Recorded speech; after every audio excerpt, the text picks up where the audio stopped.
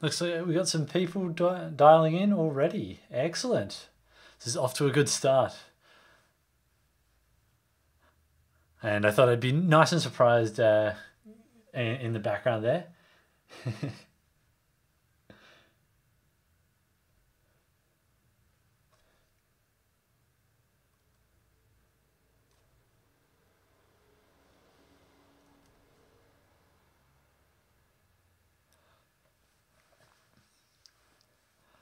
Oh, I need to work out how to like increase. Oh, there we go. I can increase font size in in the Twitch chat here in OBS.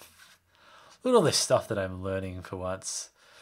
Yes. That was one of the great ones that Jack sent me from Build last week.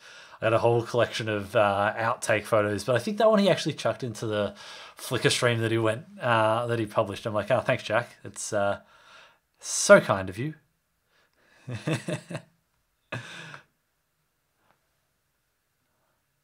Ah.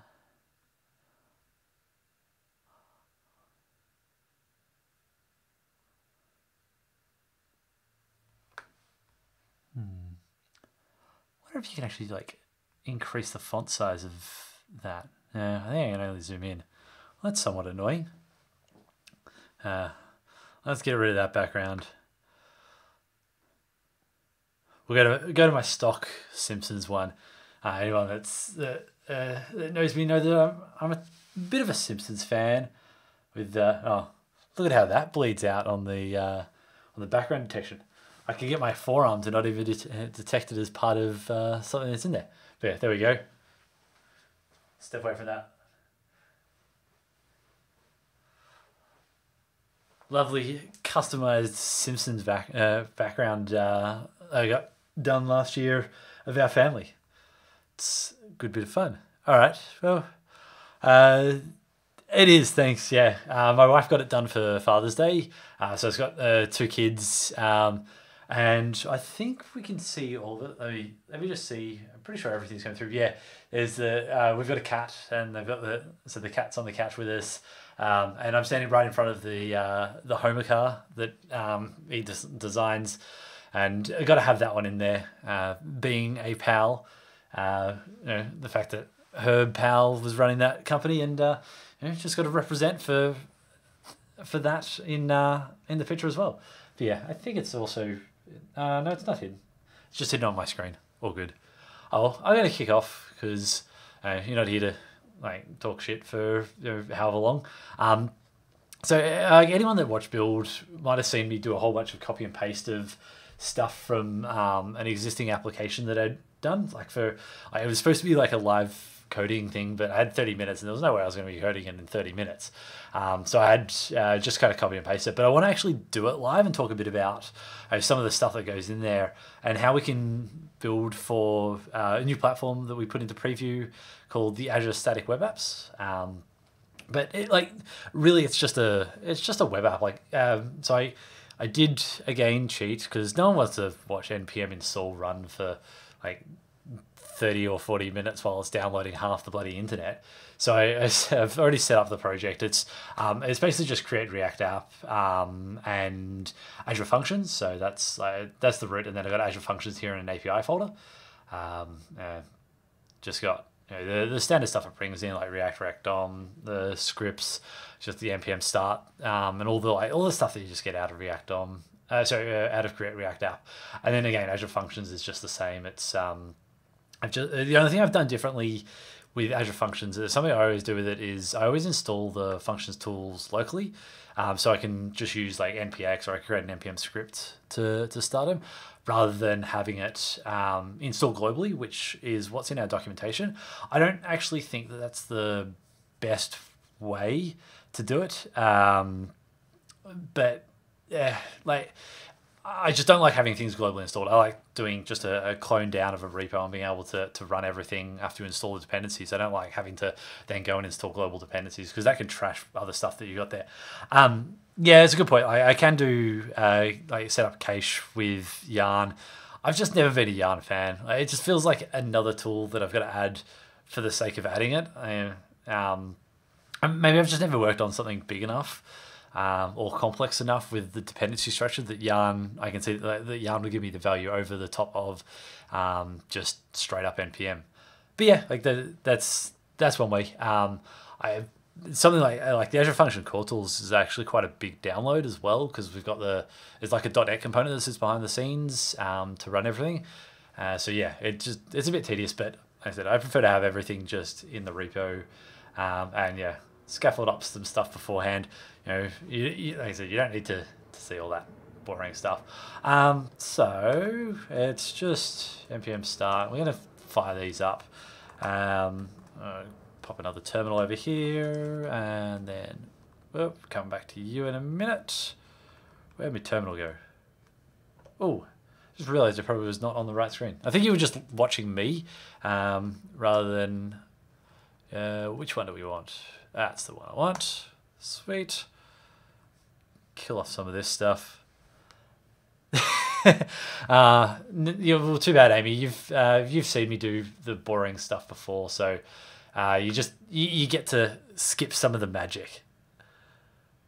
So the reason I didn't know that I'd not flipped the screen is I've got OBS on the other screen and decided that, well, I don't need to watch myself on OBS, so I just was like, I've hidden that. So I've got no idea what you're all seeing at the other end. I should probably just fire up Twitch on my there we go. I've got Twitch on the other laptop. There we go. Yay! Now I can see that you're actually seeing the screen. And I'm going to get rid of the background. Doom. We do magic. Look at that. I'm now transparent. Yay! And we can see the like the minuscule bit of code that would have been hidden by the background. Fantastic. Now, how do I block people from chatting? I think I can do that for Amy. Sweet, there we go. Well, that's that thing set up. And then let's go to the API folder and npm start on that one. No, I should probably actually do an npm install on that one. Hey, you do get to watch some of the boring stuff happening. Yay! Ooh, that's gonna... Wait, why didn't it already install? We'll find out. npm start. Oh, wait, no, I bet... Yeah, it hasn't actually installed TypeScript as a dependency. Like, why would it not have done that? No, it's there. Whatever, let's just... RF, node modules. When in doubt, just nuke your node modules folder. Isn't that right? Cool. npm install. And we'll see what... Actually, it's a different version of TypeScript than I'm using in the web, I think. Yeah, that's caret 375. Whatever. I don't care. Yeah, that was the thing that I didn't want, was just like downloading Azure Function Core Tools. Oh, that will take a while. But yay, create React app. I can codes. There we go. I thought it was in dev dependencies. Yeah. I didn't do a production install, I don't think. And that's where TypeScript should be. It's not something that you'd... I don't know why functions is in dev dependencies. That should be a normal dependency. Templates, that's what they're for. Anyway,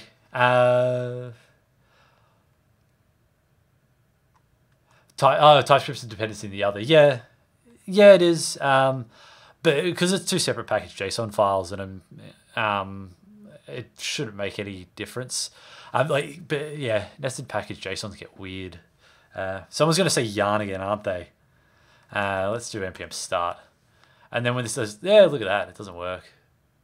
Oh, wait. I should actually read the error message. Yeah, why it's not working? It's because I don't have any files yet. You would have thought I'd done codings before.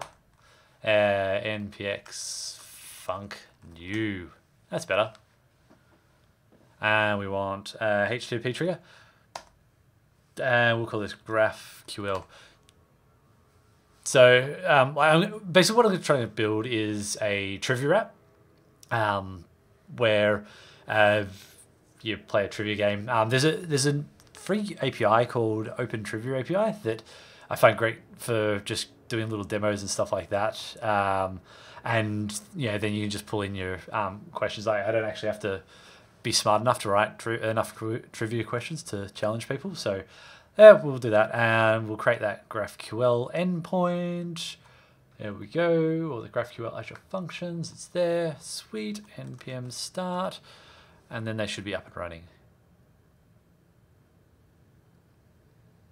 Ta-da! You know what's funny is I think every time I've done this demo, I think when I did it when I was building it, I hit that same error. I practiced setting up the repo yesterday. I hit that same error. One of these days I'll learn. But yeah, it's the fun of live dev. You can see that this is live, that I'm not actually trying to do it any other way. Cool. We're going to install. So I won't worry about the web bit yet. Like, yeah, web endpoints are pretty boring. We'll start with the API. So I need to come into here again, into the API folder. And I am going to install a couple of dependencies, npm i-d, that will be Apollo Boost, Apollo Server Azure Functions, and GraphQL Import, and Axios. I think that's what I want. Yep. Cool. So for the GraphQL server, I'm going to use Apollo because Apollo has integration into Azure Functions, which makes it super easy to get started. And then we've got GraphQL import because I like GraphQL stuff. I prefer writing in. Yes, I am stalling at the moment because it's npm install, and that one's annoying me, so it's going to kill. What was it? And yeah, I use just .graphql files rather than like I don't like GraphQL inline in the JavaScript. Do them in separate GraphQL files, and then use GraphQL import to bring them in to Apollo. I find it weird that Apollo doesn't support just saying like, here's a GraphQL file, like read that. You've got to import it.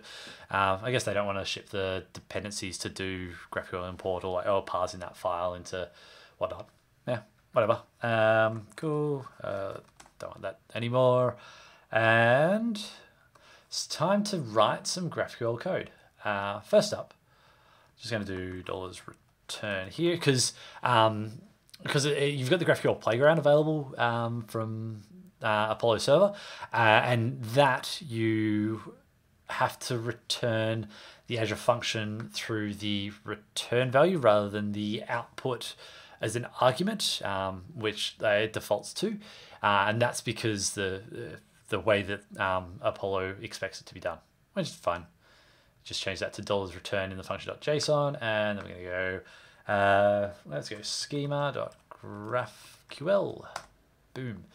All right, so what do we need then in terms of like data structures for a trivia app? Like if we think about it, well, we're going to have like the game itself. So like we're probably going to have some kind of simple game state set up. So let's start with like what state the game is. So we'll do that as an enum. We'll call that game state, and then we can have waiting for players. Because like when no one's in the game, there's no detect for that. We'll do started and completed.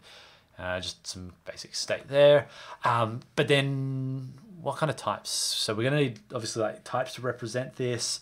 So do type game, and it'll have an ID, which could be ID bang. Well, we'll need state. We'll call that game state. Players, yeah, well, I suppose we're going to need players. I will make that array of players. So we're going to need a players type, and we'll make that not. So we'll make it a not null array, and the argument and the values of the array can't be null because it would make sense to have null players inside of the game. Cool. Well, we're probably going to need some questions. Question, and again, that can just be a not null array. Anything else? I don't think we need anything else on the game state. So let's go type player. You can have an ID of ID bang. Wait, do I need a bang on ID, or is ID implicitly not null? I think you need a bang. Yeah, I'm going to go with you need a bang. And someone can correct me if that's not right. So we're going to have a name, and we'll have the answers that they have submitted. So we'll need an answer type. And that could be a not null array. So like you create a new player for each game. It's not like reusable accounts. I'm not doing auth or anything like that. All right, so we go type answer. It's going to have these need ID. No, because we're probably never going to get these by ID. But they'll need the submitted answer. Well, let's just call it answer. That can be a string. And then we'll have the question, and that can be a question. Bang. So now let's do our type question. So this is it's open open. Not OpenSilver. OpenSilver is an open source implementation of Silverlight, which I don't know why anyone would ever want to do that, but you can do it. Yay. That's what the other one was in there. Okay, so this is open open trivia database. I can go boom, generate an API URL. We'll go Control C. Look at that. See, like, we get this JSON payload of trivia questions. And like I said, I find this quite nifty in terms of no J Robio, no Silverlight. It's called Blazor these days.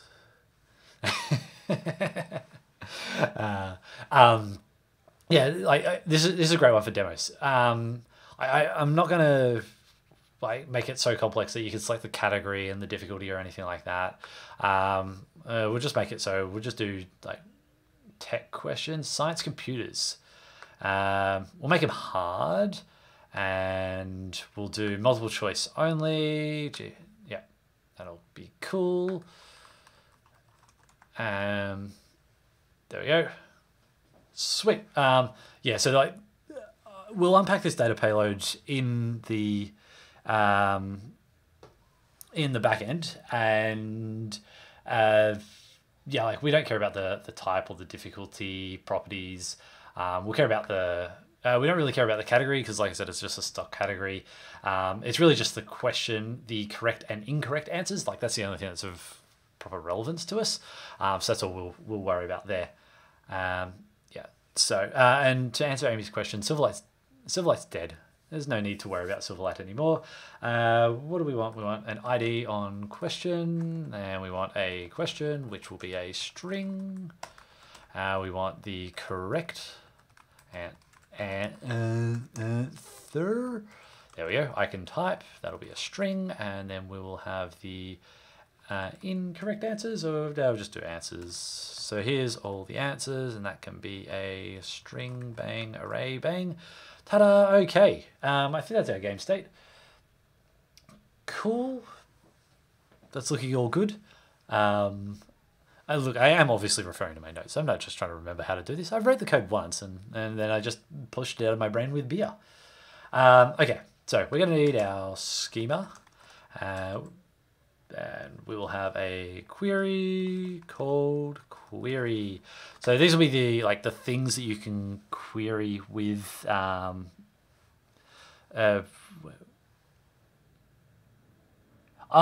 Virgin Australia? I don't know. Like, is Virgin Australia still a thing? Is that why you're worried about them, Amy? And like they use Silverlight? I don't fly VA.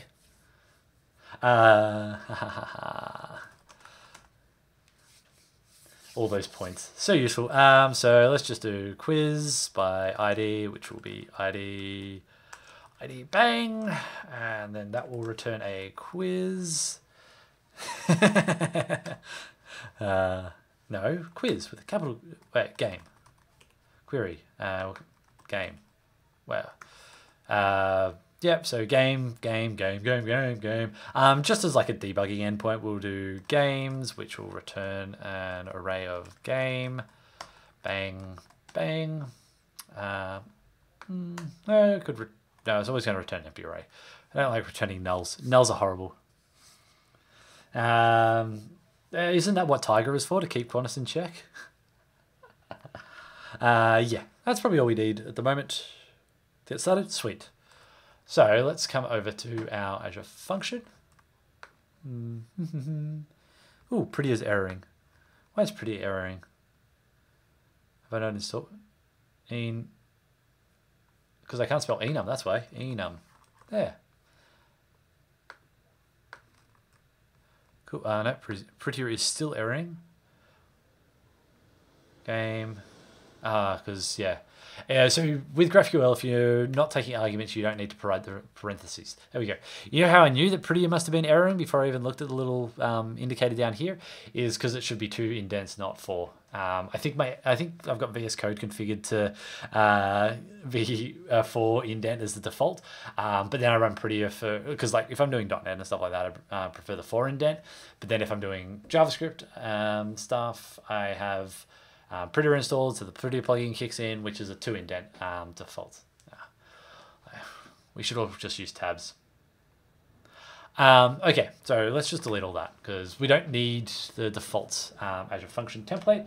Instead, I'm going to import the Apollo server from Apollo server GraphQL. So this is the thing that we're going to stand up and return back from. We're going to import schema from GraphQL import. So this will take that schema file that we're just building and convert it into a JavaScript representation of the GraphQL schema, which is what we'll need for sending down in the response to Apollo. Cool. We're going to const server equals new Apollo server. This will take some arguments. We'll have a look at those at the moment. And then we do export default server.create handler. So that's how we will expose the Apollo server out to our endpoints. Now, actually, the other thing I need to do is, because these are running locally on 2 different ports, wow, that's a stretch of a joke. I'm Apollo'd you said tabs. Oh, the dad humor is here today. Host, is it host like that? I always forget how to do this. I'm gonna have to Google that, aren't I? Host, I think it is, and we go cause star. So with Azure functions, like cause is blocked by default. And I'm going to need cause because the functions are exposed on localhost 7071 and the web application is on localhost 3000. So I'm going to need cause to comments between them, and I'm pretty sure that's how we set up cause in Azure Functions. When it doesn't work, we'll then Google. That's what I tend to do. Okay, cool. So for the Apollo server, I'm obviously doing this with TypeScript, and I can do F12, and I can have a look at all the information of what I need to pass in. So the type defs, that's actually where we pass the stuff from like GraphQL import. And the other thing that's going to then be relevant is the resolvers. So the resolvers are the things that are going to handle our queries and mutations. If we were doing subscriptions, it would handle subscriptions and stuff like that in GraphQL. Another thing that is potentially of interest is the playground property, and you can use that to enable or disable the playground. So you probably want to disable the playground for production. So we'll do that a touch later. So let's start with type defs, and then we'll use import schema dot slash GraphQL slash schema dot GraphQL. So it's a path relative to the function's root, not to where this. It's not relative to this file. So from like the API folder up. So where npm start will be running from, essentially. And then resolvers, well, we are going to have to do something there. And then playground, we could do enabled. Actually, no, it's playground. It's whether it is process.env.nodeenv equals development. So we'll just pass in a boolean representing whether it's in development, because we only want the playground in dev mode. Now, obviously, that's not going to compile, so we need to create some resolvers. Let's go new file. We go resolvers.ts, and then we will export default and an empty object. And then we can import resolvers from resolvers. Is that how we spell it? Yeah, that could be how we spell resolvers. And we'll do resolvers there. All right, sweet. They probably need to actually look like something proper. So we can come in and set that up. Actually, let's be fancy and use like, modern JavaScript and not even have to do like the property names. Ooh. Okay, so back to resolvers, and here we're going just to like implement a basic bit of type safety. Import iResolver from Apollo server. Resolvers, yes, resolvers. Yeah, so we need that, and then we're going to actually let's go const resolvers equal as an iResolvers equals the empty object, and then we'll export default resolvers. Yeah, that'll do. Cool. Done. Save. GraphQL written. Fantastic. Thanks everyone. No. Okay, so here's where so if we have a look, let's just do this up to the side. On the resolvers, so the resolvers is kind of what's taking care of this schema stuff here. So we're going to have a query this type, so we need to find what that type is going to be. So query, that will have two properties on it. One is called game, and that will take an ID, which is that will take some arguments, and then we're going to have games, which will take some arguments. Sweet. Yeah, but I probably want I want this to be sort of type safe relative to what is in the schema there. There's a bunch of tools that can like generate TypeScript types from GraphQL schemas. They're a real pain to set up. I'm still trying to learn how to effectively do that, so I'm not going to do that now. Instead, we will just create a new file called we'll call that types.ts, and inside of here we're going to go type game, and that will have an ID which is string equals that ID of string. We'll have a state of game state, so I'm going to have to create that enum in a moment. Players, which will be a players array, and questions, which will be a question array. Hey, I just realized they're called player, and that should be player. Okay, and then we're going to export that, and we're going to export type enum game state, and that was waiting for players started and complete. Let's put some semicolons, so commas around. There we go. Export type player equals ID of string, name of string, and answers of answer array. So we're going to need to go export type answer, which is answer as a string, and come on, question as a question. Oh, there's more dumb jokes from the Mac solution to the Mac solutions. I can't think of any dumb jokes. Do you mind opening the file structure explorer? Ah, yeah, sure. Just there on the left-hand side. That better? I'm going to assume that you can thumbs up because I can't. Excellent, cool. Yeah, I was just collapsing it down to maximize screen real estate, but cool. If you want to, let me know if there's stuff that you can't see or isn't in focus. Actually, you know what I could do?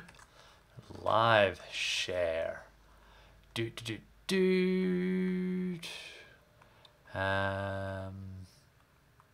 Let's go. How do I start a collaboration session? Ooh, there is a start a read only. I don't trust you folk on the Twitch stuff. Sign in with Microsoft. Let's pick an account, any account. Probably shouldn't actually use that one. Cancel. Let's use a different account. Yeah, it didn't work. Cancel. Yeah.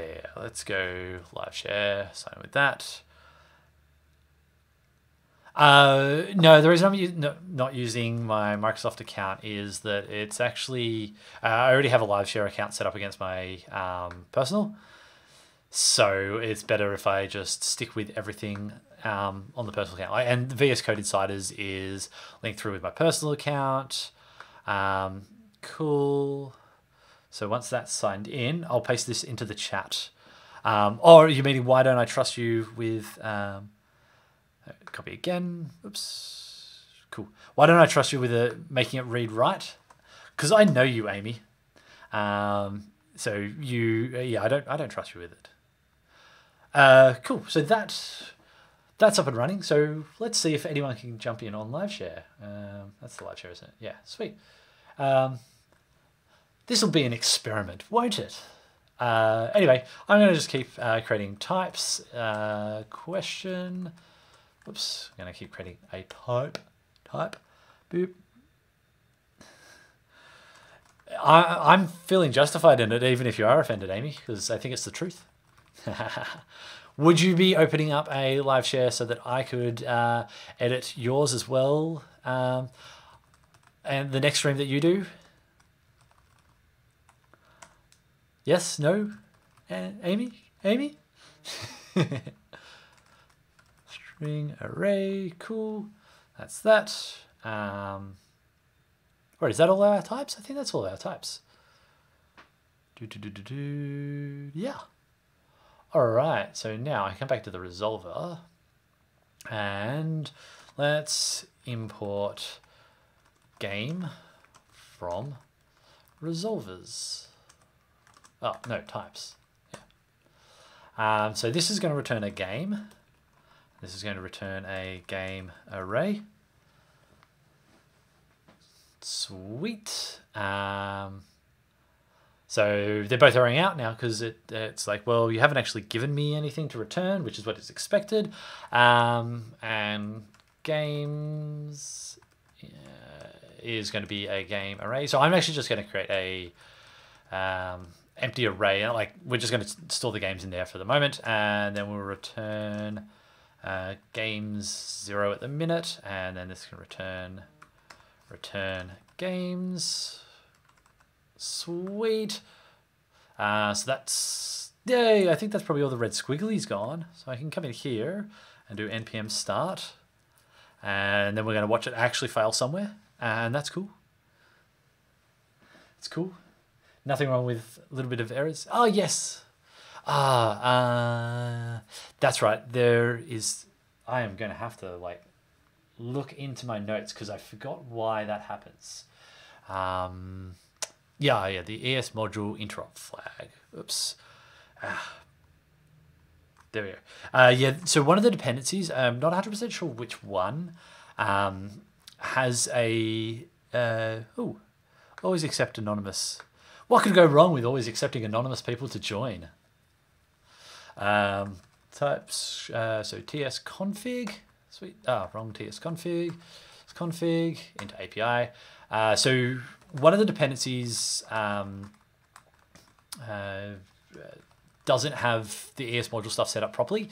So you need to add ES module interrupt to true when you are doing the API with which one? With the GraphQL stuff, because yeah, you'll see those couple of errors that hit there. npm start again, and there's a question from people should just use their names on Twitch. It would be so much easier. I wouldn't have to try and work out how to pronounce everyone. But there's a question from Nose Ratio. There's a question from a C# person with rusty TypeScript. Why do you use type to export those versus class?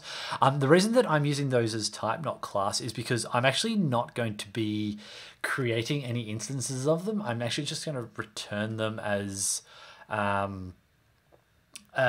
like kind of map them through, so that the stuff is like right now it's a bit more of a hack because I'm by putting it into where was it, the array here, but realistically you'd want like a a database backend, whether it's like a Mongo or a Cosmos or a SQL or whatever it might be, and then you're more just using like a query that's going to return you, and it's coming back as just a JavaScript object, like as maybe a JSON result, and you're like, yeah, this is a type of this, but you're only telling it that because it is, because particularly when you're pulling data out of databases, it's not like with C# or the .NET languages where you are creating instances of them and unpacking the data in.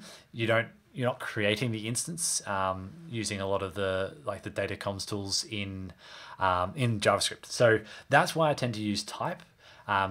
Just to me, it indicates I'm not creating something here. I'm just pulling it back. So yeah, hopefully that makes a bit of sense for behind the logic that I've got there. So let's have a look at how we're gonna what we got. So let's start by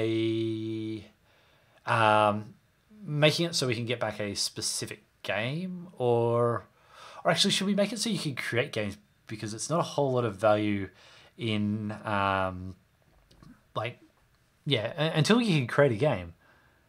It's not there's not a whole lot you can do here. Yeah, probably should do create game.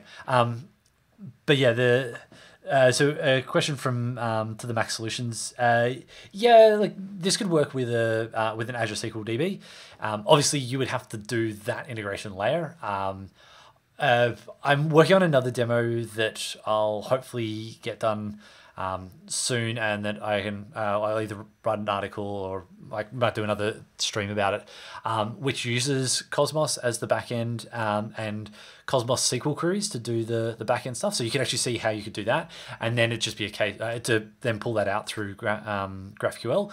But then then if you're just using Azure SQL, or if you're using MySQL or Mongo or whatever it is, it's just how you're doing the data mapping is really the only difference there then. Cool. So yeah, I think before we kick on, we probably need to make a way that we can actually get some data back. So to create that, the data here, because currently we can't. And for that, we're going to need to set up a mutation. So with GraphQL, queries are read-only operations. Mutations are write operations, whether it's an insert or an update or whatever it might be. So we do mutation and mutation. Do I call it mutation? Yeah, we'll call it mutation. And then we do type mutation. And then we're going to do create game, and that will return a game. Okay, so for that, I'll then need to come down into here and do mutation, and that will have create game, and this is where so this is then also strongly type return game, and this is where from the UI we'd actually call and get set up and starting to run.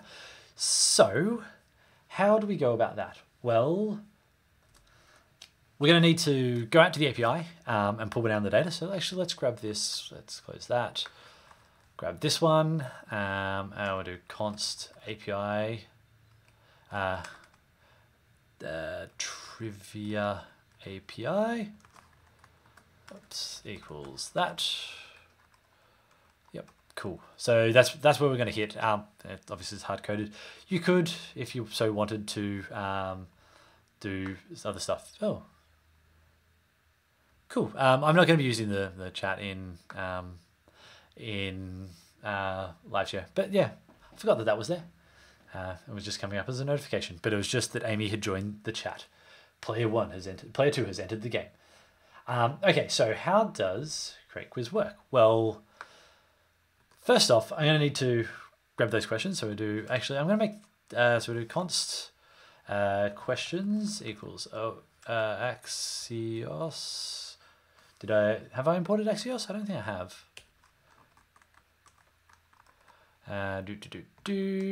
Import Axios from Axios. There we go. Sweet. Cool. So that, and then we're going to get from the trivia API.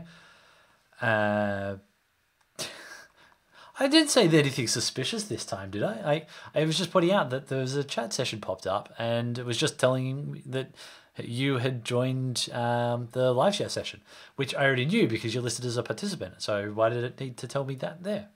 Weird. Okay, so this actually returns me a promise. Cool. So we'll make this an async. And now that's going to be a promise. And where are we? We want to be there, and we'll await on that.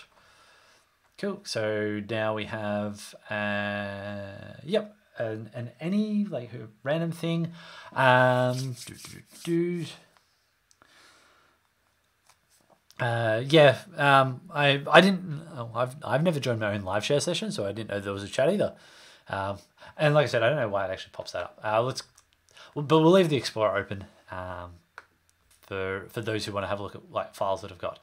I'm going to create just a little function that will generate me like a random ID for the game, and that will be that. Whoops, where's my arrow? And then we're going to do copy and paste from elsewhere. Const characters chars equals ABCDEFG. Oh man, let's start that again. Actually, we're just going to go across the keyboard because that way I don't have to try and talk and recite the alphabet at the same time. There we go. Okay, so there's all the letters of the alphabet, I think. Please feel free to tell me there's something missing, and I will just flat out ignore it. We'll make the code equals an empty string, and then we're going to do for I let I equals 0, I is less than, just make a 4-character ID, I plus, and then we'll do const random equals math.floor, math.random star characters.length. Yeah, okay, so that will give me I'm just going to collapse that touch. So that will give me a random number between 0 and the length of the array. So the number of characters that are there, and then we'll do code plus equals chars random, and then we'll return random, return chars code. We'll return something. I don't know. We'll find something. We'll return it, whatever that might be. Yeah, I'm not using Unicode characters. Const ID is ID. Let's not call that ID. ID generator. And we're ID gen. So there we go. We've got an ID for the game. And then we're going to const game equals ID colon ID. State will be game state dot waiting for players. Then this has, what does it have? Questions? Yeah. Wait, let me have a look at my notes because my brain hurts. Questions. Whoa. Wait, is that right? No, it's players. Players will be an empty array. Players. And then we go. Questions will be questions.map q return ID generator. So we'll just generate a random ID for here, or no, we want to make it easy to find. So ID will be the question dot what was question dot question. We go question. Oops. Will be q. Will be q dot question. For a database, you probably want to do something like strip random characters out of it, maybe like sanitize the apostrophe semicolon double dash so that you don't write a SQL injection attack like Troy did with an email yesterday. That was funny. Oh wait, questions dot data. That's it for the response. Wait, is that going to be right? No, questions dot data dot results. Yeah, results. There we go. Cool. Then correct answer will be q dot correct answer, and answers will be q dot incorrect answers, which is an array dot concat q dot correct answer. So the last answer is always going to be the correct answer. Easy way to win the game, because it's always going to be the last question. And I think that's pretty much it. So then we're going to chuck that into games.push game, and that's in the wrong place. Oops, that could go there, whatever. And then we'll return game. Ta-da! Ta-da! Now, let's just make sure this did pick up all the changes. I think it is running in watch mode, I think. So I should pick up stuff as I change, but we'll see in a second. Come on, TypeScript compiler. There we go. Sweet. Cool. We want the GraphQL endpoint. So this should load up the GraphQL playground. It didn't. Cry. Oh, what did I do wrong somewhere? Function. $return out HTTP. Yeah. That's it, isn't it? Host. No. Function.json. Yeah. Return.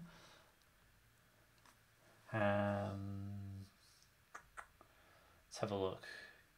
Yeah. That's annoying. I love when demos don't work. Request in HTTP trigger. Yep. Dist will have the index. Whoa, look at that. Who knows what that says. But yeah. Okay, maybe I'm just going to get rid of the playground property. That might be the issue. Instead of .ts, your script file doesn't match. That's because it's compiled down to JavaScript into the dist/GraphQL folder. That's why the file extension is different. Because the compilation happens beforehand, and we're going to do that. That should reload everything, I think. Yeah. Yep, there we go. It's restarted. Reload. Okay. I'd obviously broken the playground with that. Ta-da! Look at this. We're in the GraphQL playground. Biggest problem with the GraphQL playground is that it's super chatty. Like, it constantly polls unless you go into the settings and turn it off. So your Azure Functions logs become really hard to read if you're using the playground. you have to come into, I think it's in here, yeah, polling interval. Yeah, so you'd like turn off polling. But polling is useful because what I can do if I close settings is I can go bang and they get autocomplete. So we want games, etc., etc., etc. Or we can do mutations like, what is it? A mutation, create game, and then we will grab the ID, we'll grab the questions, yeah, and game, yep, state. Okay, boom, run that. What's it telling me there's an error about? Come on. Because I don't need the parentheses. Yeah, there we go. Oh yeah, questions. I need to unpack that. We'll grab the ID, the question, and then the answers because we know which one the correct answer is going to be. We're not using any CSS grid. Excellent. Expected value of game state received 0. Yeah. So here is a fun thing about TypeScript enums, which I conveniently wrote a blog about. So TypeScript enums by default are numerical. So let's say that we had like an enum which was days of the week, and you have to, and the function says that you need to provide days of the week as the type of the argument. Well, I can pass in the number of 2 because 2 is a valid member of this enum because the enum is actually just numbers under the hood. And like you dump that out as the object and that's what you get. 0 is Sunday, 2 is Tuesday, and the enum has then properties that that match up the way that you would expect. So that can be a real pain, particularly when doing GraphQL. You've either got to write like a converter or you just do what I prefer to do, come into types, and this becomes a string enum. And like this, because we make all the values strings. It's kind of like strongly typed magic strings then, which, have your opinions on magic strings, but that, come on. Expected game state, but received waiting for players. Come on, did I put that? Let's just get rid of state for the minute. Ta-da! That's easier. So that's how we do it. And there we go. We've got our a view of quizzes. Hey, and then what I could do is we would start going query, and you do games, and then we go ID, and then questions, and then questions. We would grab the question. Let's just have a look at that. So there you go. You can have a look at all the questions that are now dumped in. Too easy.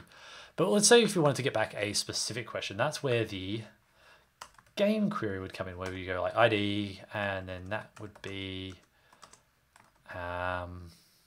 MH and then that's, well, funnily enough, going to work because it did grab the first one out of there. But what was it if we went query games? Yes. ID. Yeah, so let's just get all the game IDs. So let's say that you wanted to get not the first one in the list, because we can totally do that. So yeah, you go that. But unfortunately, that's going to keep giving you the first one because we haven't implemented how you do like step downs, like in or deal with parameters or anything like that. So time to look at how we do with that. Resolvers. So we come back to our resolvers, and we obviously need to fix up this function. This one, yeah, that's fine because that's really just for debugging. So here we are going to have to get the ID parameter. Now, with the way the query functions work in GraphQL, or sorry, particularly with Apollo, is that you get a couple of arguments passed to them. The first one is I think some information about the incoming request. By and large, I tend to ignore it. Then we get the parameters that have been provided to that query or to that mutation. And then lastly, we get context. And then, so context can be used like if you've got a connection to a database, you might put that in context so that each query doesn't have to create its own connection. And you can do like connection sharing and stuff like that. So we need the ID property out of the arguments that come in there. and then we're going to go const game equals games dot find g dot id equals id. And if there isn't a game, so you've given me a bad ID, we're going to throw new validation error. So validation error is actually a type that comes out of Apollo. So if we just hover over, will it give us that, or is it just going to want to wait until it wants to wait till I've got the message in there, and we'll say no game found. And what that does is throwing the error like this will then bubble it up properly into GraphQL's error handling and the way the error responses come back out. Jay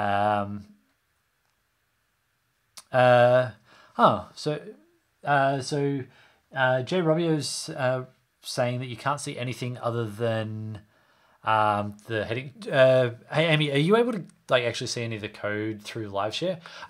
Honestly, I can't see LiveShare because I'm not connected to my own LiveShare. That would be weird. But it doesn't look like you are actually in anyway. I can't see you listed as a participant. So maybe you give it a refresh or hit the link again. See if you can get back in. That might be easier. And I'll keep an eye on that. Okay, cool. So I turned on guest joins. So that shouldn't be a problem. At least I think I turned on guest joins. Can I live share configure? I'm not sure I can change the session once it's started, but yeah, I'm pretty sure. Let's have a look. Copy collaboration link, focus participants. No, you should be able to join as anonymous because I've set it to do that. Right, here we go. No, that just shows me where the participants are. There we go. There we go. You have joined now. I can see you have popped in. Cool. There we go. Excellent. Anyway, we've now built our. I had to sign in. Weird. I'll have a play around with LiveShare. I've got enough personal accounts that I could probably try that somewhere. So I'll have a try with that a bit later on. Anyway. Okay. So we finished out the query resolver.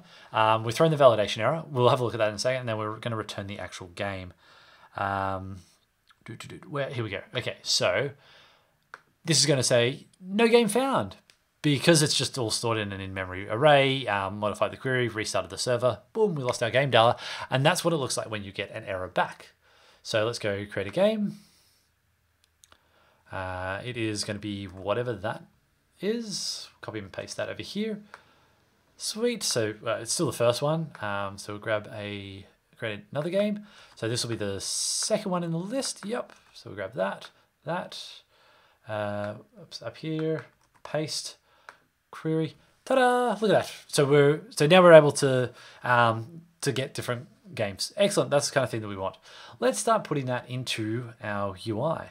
Actually, we should do the right thing and commit some stuff to Git. Yeah. Because at some point, I'm sure something will crash and I want to roll back. Okay. And I'm going to close the playground so I don't have the functions continuously kicking off. Status cool git add -a git commit gem. First pass on the GraphQL setup with query and mutation. So Amy's asked what the terminal I've got set up. This is WSL2. So you name so this is an Ubuntu on WSL2. That's what I've got there. But then I run a bunch of customizations over the top. So I'm actually in a window manager called Tmux inside of WSL. So that's doing my split screens and things like that. So Tmux is kind of like a window manager like you would have in any desktop environment, but it's for terminals sessions. So I can do funky things like splits and things can get really tiny, but that's really unhelpful. So we'll close those. And then I just have a bunch of shortcut keys to move around to the different ones. There and up. You'll see a little blue B flash up in the bottom right-hand-ish corner. That's the modifier key. And then I've just also customized it with a few things that have constant relevance to me. So like my IP addresses, like internal and external, date and time, and it's currently cold. So I've got my little skiing cat down there, stuff like that. And then ZSH is the shell that I'm running. Hi John, welcome aboard. We're just having a look at the terminal that I've got set up here. Yeah, so then I've got a ZSH is the shell that I log into, and I use OhmyZSH, which is just a bunch of customizations over the top of it. And the theme I've got is called Starship, I think it is, or Spaceship.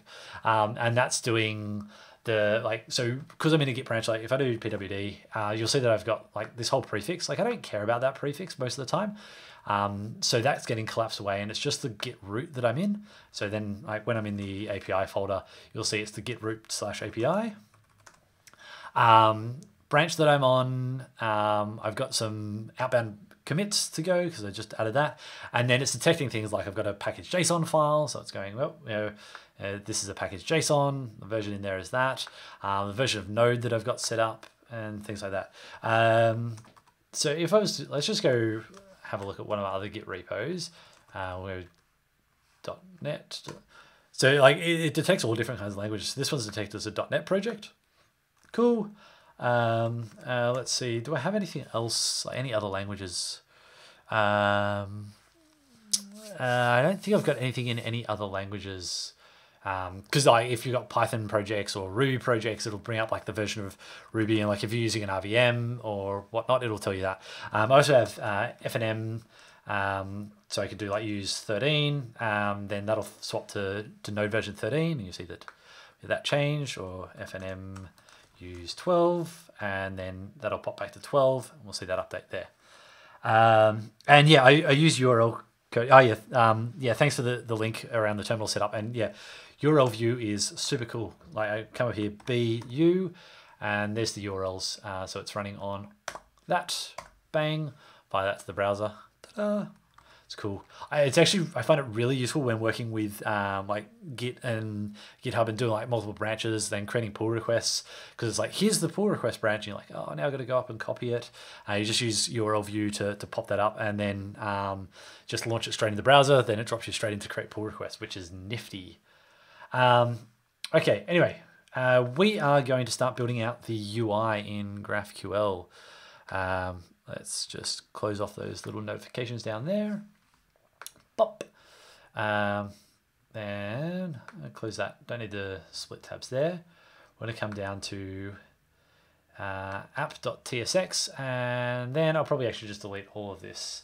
And this is where I could also do some stuff with CSS Grid, but I'm totally not going to do that because I don't know how to use CSS Grid, and I can't find anyone that's written any decent documentation on doing it. I'm just going to leave that troll there for Amy to do what she will with it. Oh, I'm going to need some dependencies because I'm going to need probably some routing and stuff like that, aren't I? Yes, I will. Okay, so let's pop here. We're going to do npm i-d react router DOM. I'm going to use that. To connect to GraphQL backend, I'm going to use Apollo. Apollo has some stuff for React already. So what do I need? I need Apollo Boost. I need at Apollo/React hooks. I don't know why some of them are like at prefix and some of them aren't. That's annoying. GraphQL tag. And I'll just do types/React router DOM. Normally I'd put the types in the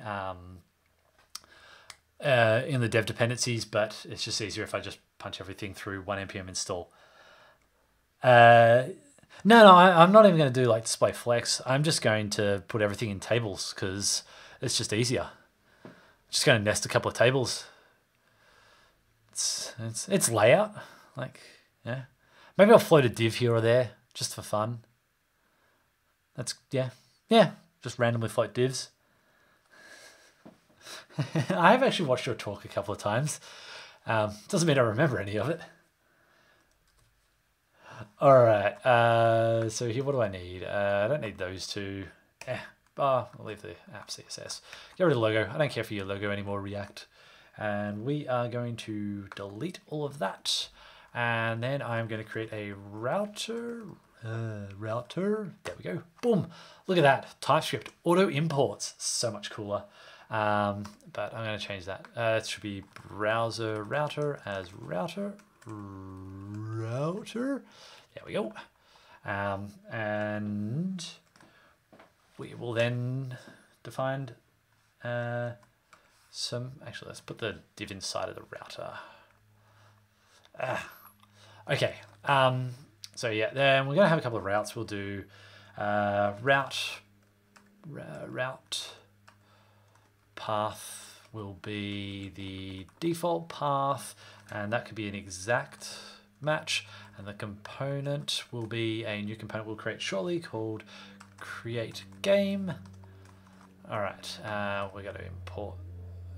No, that should be routed there. Excellent. We'll create game in a minute. P new file. Create game.tsx. Import React from React. And const create game is going to be a react.fc because it's a functional component, and then that can return. We'll just do like a div with a h1 in it that says create a new game, and then we'll export default create game. Boom, format that. We can then go import that. Ta-da! Devs. I could come to your NDC workshop in Melbourne for Melbourne, but I'm going to be running my own workshop, and everyone's going to come to mine because mine's going to be better. Oh, did you hear a plane go over? I can't hear it because I got my headphones on. But yes, nostalgia of every now and then a plane comes by. So sad. Okay, now inside of create game, let's go create game. Just going to keep this up, the code up on my other screen so I know what I'm actually doing here. Now this is going to need to have a GraphQL query, so we're going to do const get create game. Now. So the way that we would write a query in GraphQL is basically the same. So whether we're writing a query or a mutation kind of depends. And that's where probably want the playground back. So I want to do this. So we want this as a GraphQL thingamabob. Object literal. Template literal. That's what it is. So we're going to import GQL from GraphQL tag. So this is so GraphQL tag is a library that will allows you to create template literals that you can pass to GraphQL endpoints to be able to query and stuff like that, or to do mutations and whatnot. And you would normally do it like this. So there we go. So the mutation, I don't actually want the questions back. At this point, I really only care about the ID because the ID is the thing that we're going to pass through to like the future screens. Then future screens could query for more data and stuff like that. So I'm just going to create game and then get the ID returned from there. So that's our mutation set up. Now, need some way that I'm going to be able to connect that with Apollo, and that's what the Apollo React hooks package that I imported was. So we would, so let's start with let's go some state first using, let's do this all hooks. So no, I'm actually not creating strongly typed stuff from the React, so from the GraphQL to be used in like React or anything like that. I talked about that a bit earlier, John. You can do it. There are some packages out there that will do it for you. They're just a bit more complex to set up, and I didn't want to go through the process of doing that. I do have another project that I'm working on where hopefully I will get a chance to set all that sort of stuff up. So yeah, right now I'm just kind of manually doing it. But yeah, there's some really cool stuff. It's called GraphQL Code Generator, I think, that can do it. Yeah, but I'm not using it. So let's do creating and set creating. So just as some state, we'll use state. And initially we're not creating. So this will just be like, essentially our loading state. And then I'm going to need the mutation. Now this one is going to be a bit trickier. So we're going to do create game. So this will be the hook that we actually call from Apollo. And then this is going to give us loading, a bunch of properties back. So loading, called, data, and error. So these are kind of like some of the relevant stuff that you would get. And then this is use mutation, and then that will take create game. Now use mutation comes from import use mutation from @Apollo React hooks. Cool. Done, done, done, done, done. Ta-da. Okay. Now, the way that I'm going to work, so if you click there's going to be a creating button here in a moment. Actually, let's go button on click. We'll come back to what the on click does, and we'll do start a new game. All right, and the way this will work is that when you click the button, we're going to set the state to creating because we want to be disable, like avoid double clicks, and we do disable if we're creating. So on click, we will set creating to true. And then we can do use effect. And this effect will take creating as an input, and it's going to take create game, because if we are creating, we will call create game. So create game is a function.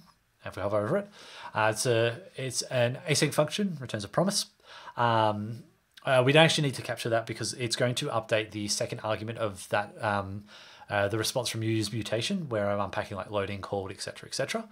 Like you could probably use the loading property and the called property here instead of creating. So you might say like if not called and not loading or something like that. But I find it becomes really unreadable when you try and look at some of those properties and match them in.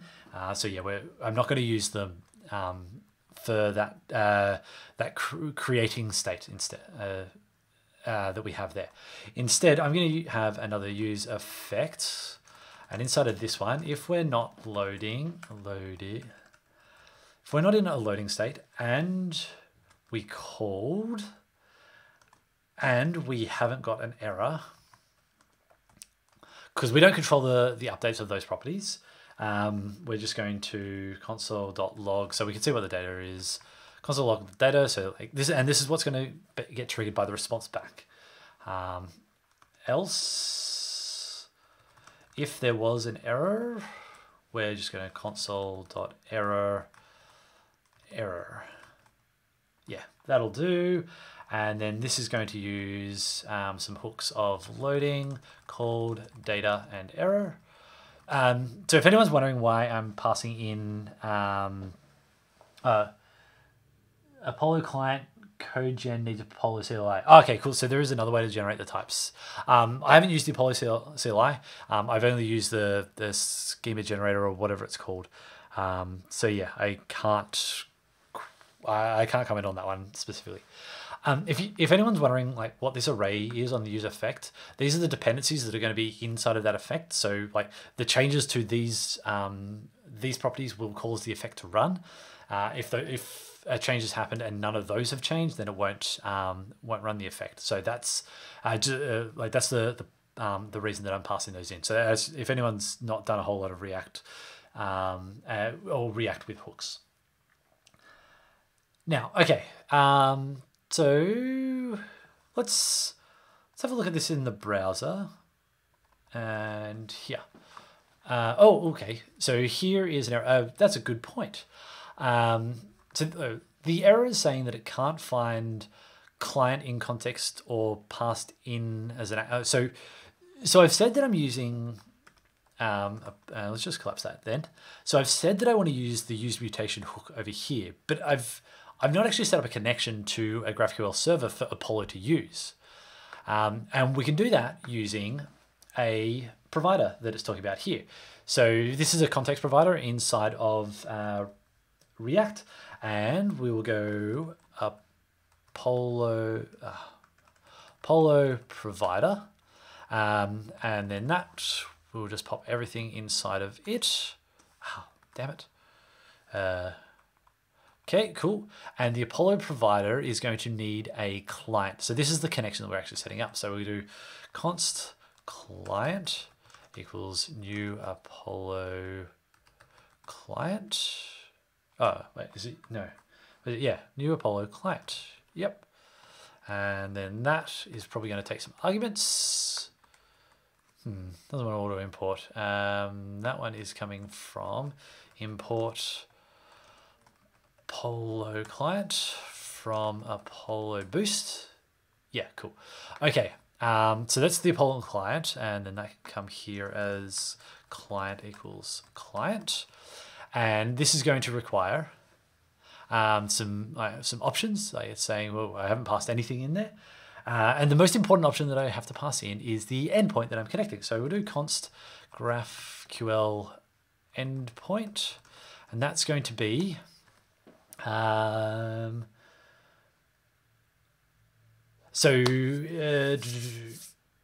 yeah, well, how are we going to do this? Yeah. Actually, no.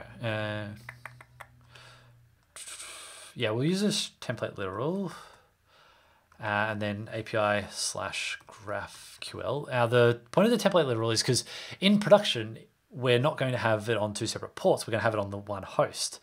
So process.env.node equals production. So when it's in production, we're going to have an empty string. Otherwise, we're going to have local host colon 7071. Yeah, that works. Okay, cool, here, and then we do URL URI colon GraphQL endpoint. Is that it? Is it URI? Wait, is that where? Oh, client should be that. It's the default export. It's not the. Excellent. Our game has started. Fantastic.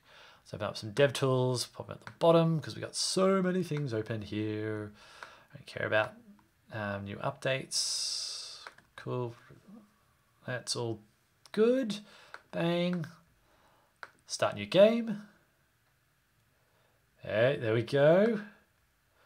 Oh, look at that. We got a response back. If we have a look in network, change my filter. Our GraphQL server executed. Yeah, we got a response. And if we come over to Playground and go to this one up here, games. Ta-da! We've started a game. Isn't it exciting? We're probably going to break that game shortly because it's quite likely that we will restart our server. Okay, well, I mean, we've started a game, but we can't play the game yet because it doesn't go anywhere. So the next thing is to actually allow players to join the game. And for that, I am going to commit first. Commit creating games from the web, not via web, using hooks. Awesome. And a massive rewrite of app.tsx is what we would expect. Okay, cool. So now we're going to need to have, the next page. To do that, we're going to go new file, and then we'll do, let's say, join game.tsx. That, yeah, we'll do join game and import React from React, and we do const join game as a React.fc. I probably should have some snippets set up that does this because I write this code so frequently, and then that can return our div with h1 of join the game, and then export default join game. And now we can do route path equals, let's go game slash join and we're going to need the game ID. So what's the ID of the game we want to join? So yep, component will be join game, and ta-da. So we're going to need to make sure that create game can navigate when we have success, so like when we get the data back. And using React router DOM, we get some hooks. So const history equals use history, and we can go history dot push, and we'll go slash game slash join slash dollars bracket data dot create game dot ID. Okay. And then I need to add history as a dependency on there. I mean, like, kind of don't have to. I don't think history is going to change, but it's better to do it. So it's just clear of all the dependencies. All right, so that's reloaded. Start a new game. Excellent. So we can join the game, except I don't have any way to do that. We probably need to implement the join game screen. We're going to go. Actually, you know what? Let's make it so that we can say the ID of the game that you want to join, and for that we'll use another hook from React Router, and we do const ID equals use params. That's it. So this is going to unpack on app.tsx. We have this colon ID. It's going to unpack that property for us. Neat. So we'll grab that there and join game colon ID. Let's have a look at that. Actually, let's pop there. Oh, don't need the, yeah, it's not actually a literal. Yeah, let's keep this side by side so we can see how everything's running. Okay, now we're going to go label for equals name, and then we'll do enter your name, input type equals text, ID equals name. I don't care about max links or anything like that. Oh, that's right, HTML4 because of how React works. We're going to need some state, const name, comma set name equals use state empty string, and then we go value is going to be name, and on change can be set state come on, set name dot target dot value. Okay, so that's going to set that state up, and just do a space on the end of that. And this is where we could actually write some CSS, but I'm not going to do that because I've got better things to do in my life than write CSS. Div, actually no. Is button an inline or a block element? I think it's a block level element. Sorry, an inline element. So we will write a hacky bit of CSS. Now we're just going to do a div because there's nothing better than wrapping things in as many divs as we possibly can. Amy can correct me if I'm wrong that button is a block level element or whether it's inline. And then we'll do another div, another div. Oh, here's a fun thing that I learned. Like if you've got the matching tags there, don't use F12 to do the rename because it's actually going to rename the TypeScript definitions and that breaks a whole lot of crap. Button. Then we will go join the game.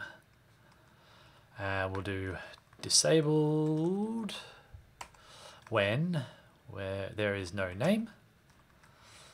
So can't join yet. Excellent. We're going to need to do something. So when we actually join the game, we're going to need to do something. So how does that work? Let's go back to my notes. We are probably going to need a bit of stuff. So that's the wrong one. Start. There it is. Okay. So we're going to need to have a mutation to add the player to the game. Makes sense. So import GQL from GraphQL tag. And then we're going to do... Oh, yeah. Actually, we don't have a way for someone to join the game, do we? No, we're going to need to create a new mutation on our schema. Add a mutation. We go add player to game. This will take game... this will take an ID, which will be ID, and that's going to be the game. And then we're going to take a name, which will be a string, and that's also not null, which will be the name of the player. So yeah, the ID that they're doing and the game that they're joining. Cool. And then that can return a game. Yeah, that can return the game. Or was that, should that return the player? And maybe that will return the player.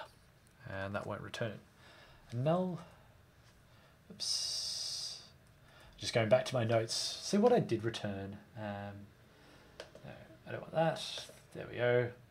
What do I return here? Yeah, I did return the player. Yeah, that makes sense. So then we're going to come to our resolvers. And inside of here, I'm going to create a new mutation, which will be add player. Mutations, like queries, get the same arguments, ID and then name. So the first argument I'm just ignoring because I'm not using anything there. Player. Ooh, add player to types. Sweet. Yeah, and yeah, then that's returned. You know, like I'm going to read the HTML reference for button right now. Yeah. Oh, look, I'm glad that Amy's... I mean, it's just fancy OData. Hey, that's my line. Don't steal my line about GraphQL, because yes, it is. It is fancy OData, but people like it. So let's make sure that we do, like, you know, show them how to do the cool stuff that you want to do as a web dev. I'm going to maximize this because I don't need the browser open at the minute. Oh, we're going to lose our game. Well, in fact, we've already lost our game because we've done that. Anyway, I'm going to go... Did we find our game? If not, we do that. And so we don't need to do validation checks to make sure that like an ID was passed or that a name was passed. Even though it's a non-null field, we can just make the assumption that it's there. Because GraphQL, we've said that it's a non-null field, it will do the null check for us, which is useful. Well, what's Amy sending us on Twitter?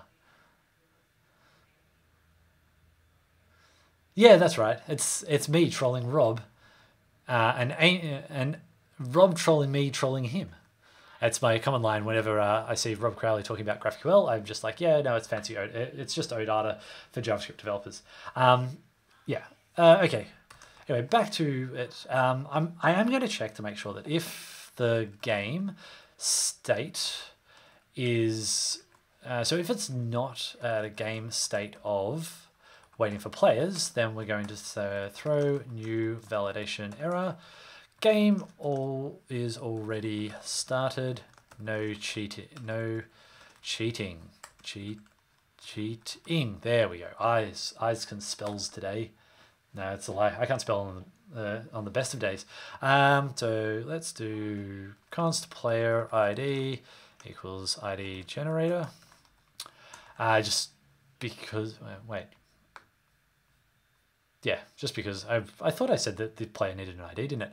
Const player equals player ID of player ID, name colon name, and then answers are going to be an empty array because they haven't done that yet. And then we're going to do game.players.push player. Yeah, so like this is all the stuff if you were using like a proper database backend, you would be and not just pushing into array. That's where you would like have your DB connector, and you'd be like pushing it, like running a SQL query or whatnot. Or you might have like a repository pattern that you're calling a repository that's doing it. Yeah, so for those that have asked about how you do like data operations, that's sort of where it would all fit. Cool. So that add player is done. Sweet. So they can join the game, and now we can write that mutation. So do const add player equals GQL double backtick, and this will be a mutation. Add player to game, and this will take ID as an ID bang, and then I think that's how we do it. Yep, and then we do $name colon string bang.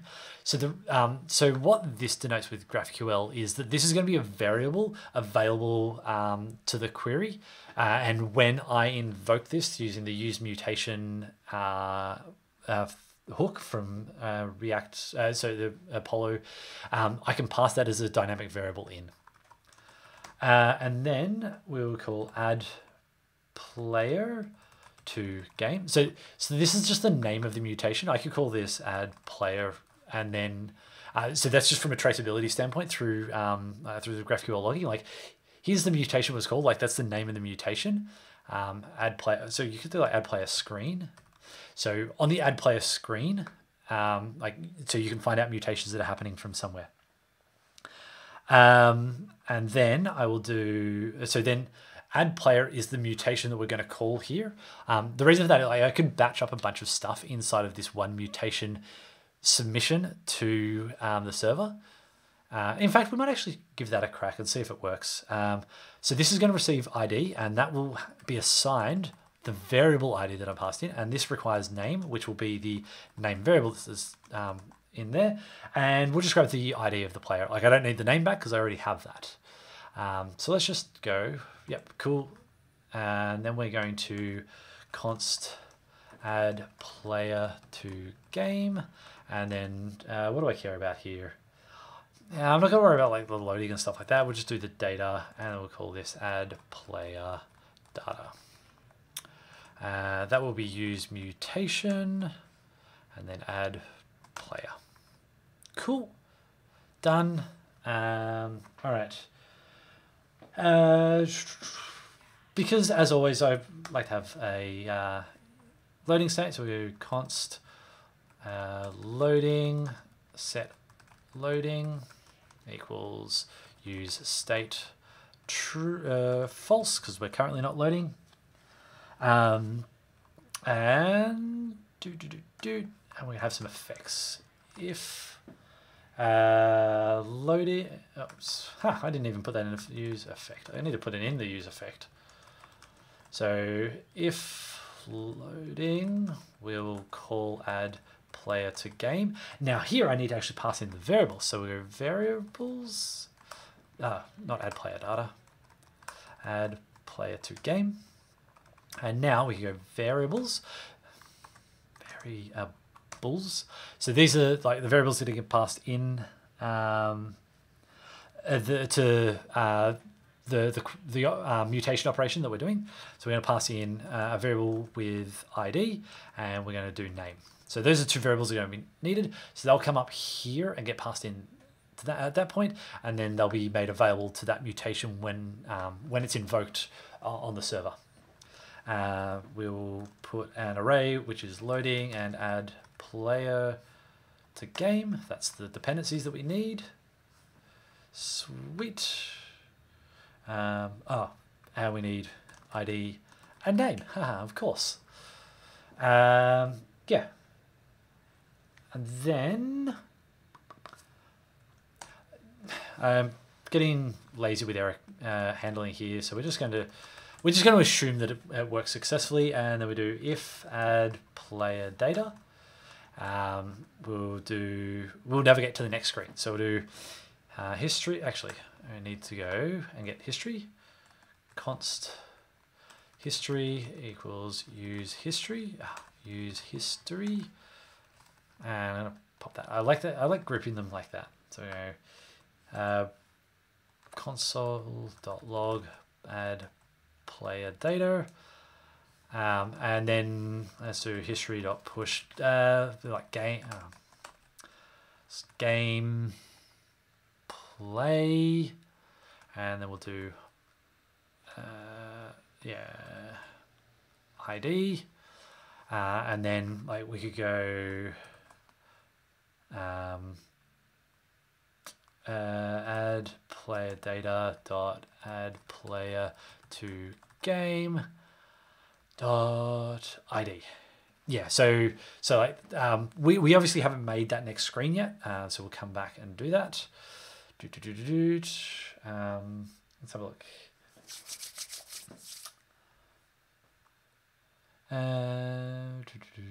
Actually, yeah, no, that's not going to be disabled name. Yeah, it's not going to be disabled. It's disabled if there isn't a name or we are loading. Yep. And on click equals set loading to true. Alrighty. So just catching up on a bit of the chat. Yeah, I know some people disagree that GraphQL is just fancy OData. Yeah, I use it more as a kind of a troll and response because it's fun to annoy people I know that are really big on GraphQL. But yeah, thanks for the links. I'll check those out afterwards because I'm sure it'll become a very boring session if you're just watching me like read other people's blog posts. If I'm reading my own blog post, that's fine though. So let's go back home because we've changed the backend, so we're going to need to start a new game. We've received an error. That's nice. Should probably have a look at what that error is.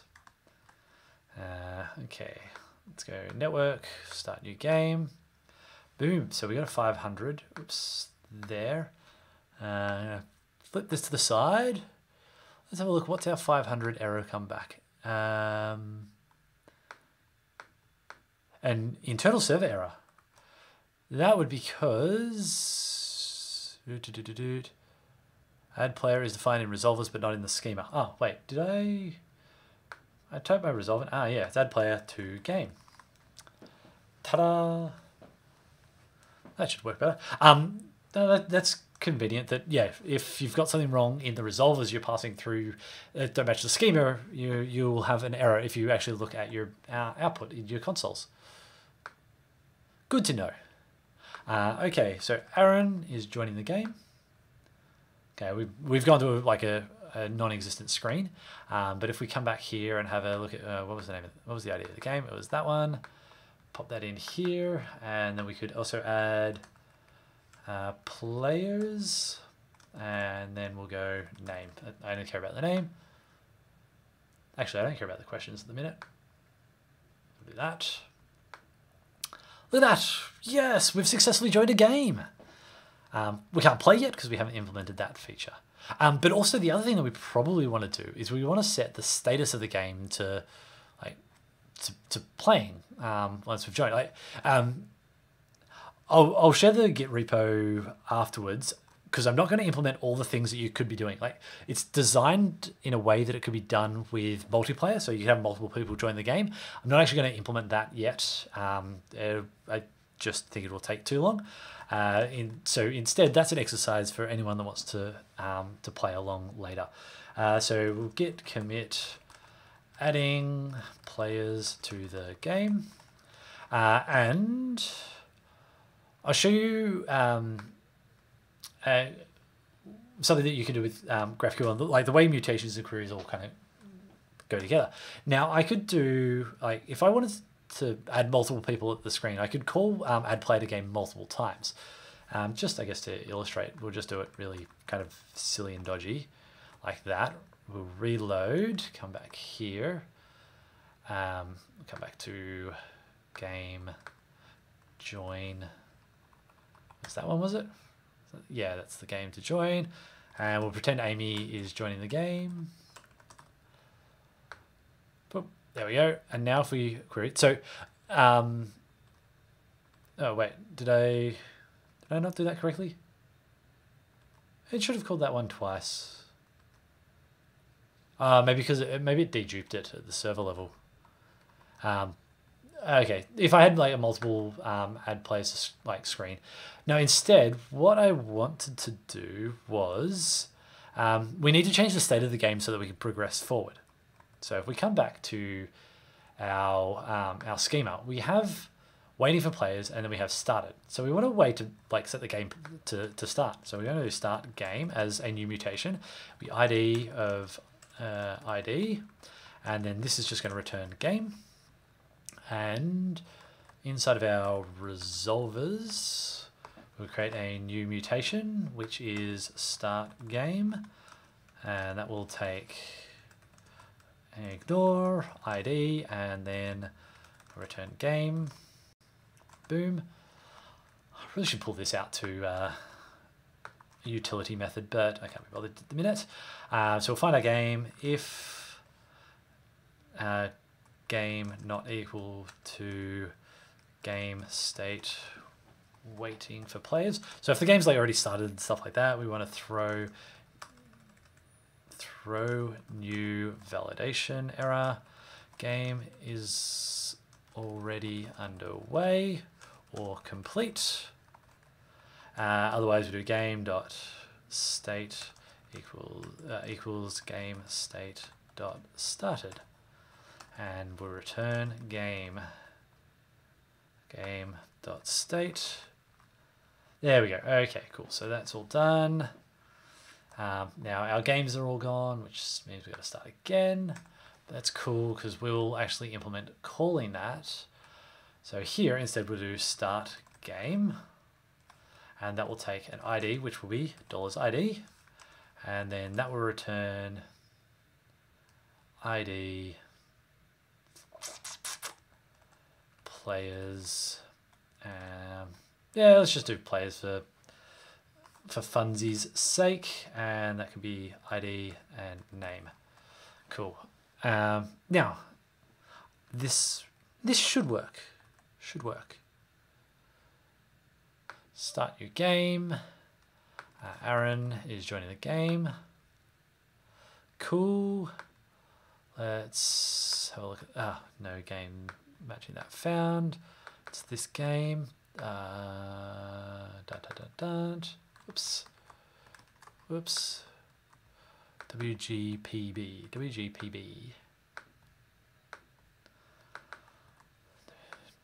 Ta-da! Game is theoretically started. Wait, did I fix that state issue? Yeah, that was fantastic. Look, so the game has started. So we actually we executed 2 queries kind of in a batch. So that reduces the amount of round trips you got to do with your server. So that's like a nifty thing to know that you can do with GraphQL. It commit starting the setting game to started when player joins. Not supporting multiple players yet. Cool, there we go. All right, let's continue on. Let's do the play game screen. That's not what I wanted. I wanted this one. And we're going to game player ID. So we'll come back to app.tsx, and we're going to create a route to path equals /game /play/:id /player ID, and then the component is going to be play game. Now we're going to create a new file called playgame.tsx. Excellent, and import React from React and const playgame fc return div h1 play game, and then that, and then export default play game. That's not how you export. That's not how you spell it either. Export. Cool. Okay, so play game is still catching up with IntelliSense. Fantastic. Now we want our game ID was use param from React router. Come on. Oh, my computer's like starting to struggle. It's like, I don't want to be doing all of this anymore. Import, use params. I'm sure we'll use history at some point. From React router DOM. Oh, my typing is getting really worse. Import from blah. Yeah, I'm pretty sure that my machine has started chugging on something. I might actually just kill the GraphQL server for a moment, because yeah, I'm finding code has just slowed down massively. I think let's have a look at what Task Manager says. And I got to put that up on screen because no, that's a bit actually yeah, the chattiness of the GraphQL backend and the playground. So let's just kill a couple of those things. I'm also going to blame Australian internet for the reason everything's buffering. But there we go. Cool. That should have stuff performing a little bit better. Let's just check. Yeah, it's a bit better. CPU is fine, but my machine's memory usage is pinging up high, and that's on the part of WSL2 running. Okay, play game ID. Okay, VS Code seems to be a bit more responsive, so I'm going to assume that we're tracking a little bit better. Okay, if we're playing the game, we're going to need to actually get all the questions. So we'll do GraphQL from GraphQL tag. Yeah, is that better? Like is the well, I suppose I haven't been doing a whole lot, so I don't know if the buffering is better, but it should be picking up now. Const get game equals GQL double backtick, and we go query get game, and this will take a ID, which is ID. Oh, bang, bang. Yeah, I'm going to say that it was probably the chattiness of the GraphQL playground. Like it was polling every, I think, 2 seconds to the Azure functions on the server, and like so it's going to keep doing that. And if there's any memory leaks in it, then the amount of memory used by the tab is just going to spiral out, which it's possible that there was something going on in that regards. ID. And we're not going to need the ID here. Let's go question course. Yeah, we'll just get the questions here, and this will be ID, question, and answers. Cool. I'm just pondering here about how I want to do it, because yeah, the question is always the correct answer is always the last one, which is not really ideal, is it? Yeah. You know what? I'm going to change the way the backend works and just do like a really simple thing and go sort. And then it'll sort them alphabetically. That will potentially change the order so it's not always the last one. Yeah, that'll do. Okay, cool. Answers was just a string array, wasn't it? Yeah, I think so. Let's look at our schema. So on question, yeah, we're not going to return the correct answer. That'd be a dumb idea. Cool. Okay. Now, okay. So I'm just going to go back. So this screen is rather complex in terms of what it's doing, because we got to obviously show all the questions, but we want you only really. I want to do it so you can only answer one question at a time. Now we'll just output all of the questions, but this could be something you want to play with yourself. Is that you could get it to only show one question, and then after like a period of time, it'll pop over to the next question, and essentially you got a timeout for how long you've got to complete a question. But just for simplicity's sake, let's just output all the questions in order, and we'll do that. Will we? Nah, let's make them timeout questions. That's how I've done it all. That's how my sample code that I'm copying from is written. Who says this is live coding? This is live coding with copy and paste, but I actually have to type everything line by line. Const time remaining.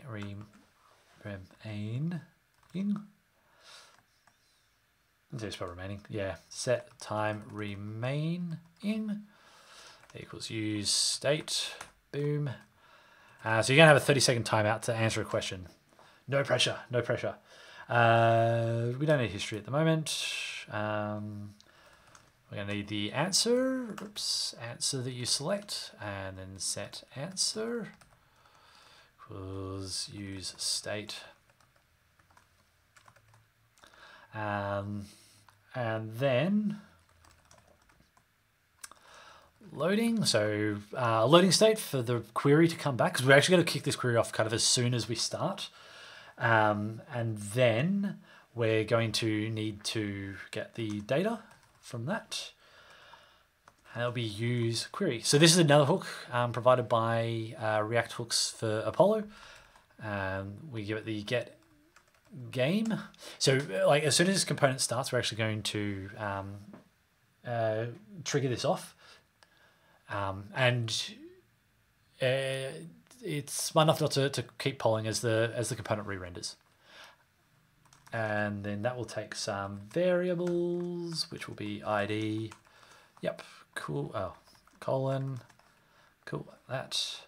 And then let's go const question. So the current question and set question. So yeah, what's the one that you're using? And then we're going to use state on that. It's going to be empty. Yeah, but because we need this for display. Yeah. So we're going to just create a strong typed object for that. That will have the question as a string. We'll have the answers as a string array, and yeah, the ID as a string, the ID of that. Okay. Now let's start implementing the way that this displays first. and then we'll come back and start populating out the rest of what is there. Actually, no, I need to do something when the response comes back. So use effect. If there was data, so if we got a response back from the server, we're going to set, so we're going to get the question equals data dot game dot questions dot pop. So let's grab the first one. Ooh, what did I do there? I set a breakpoint like, I did. I don't want that break. That's like a follow me breakpoint or something. Weird. No, I know what that is. And then we'll set the time remaining, just like reset the counter back to 30. And then we're going to set question as the current question. Yes.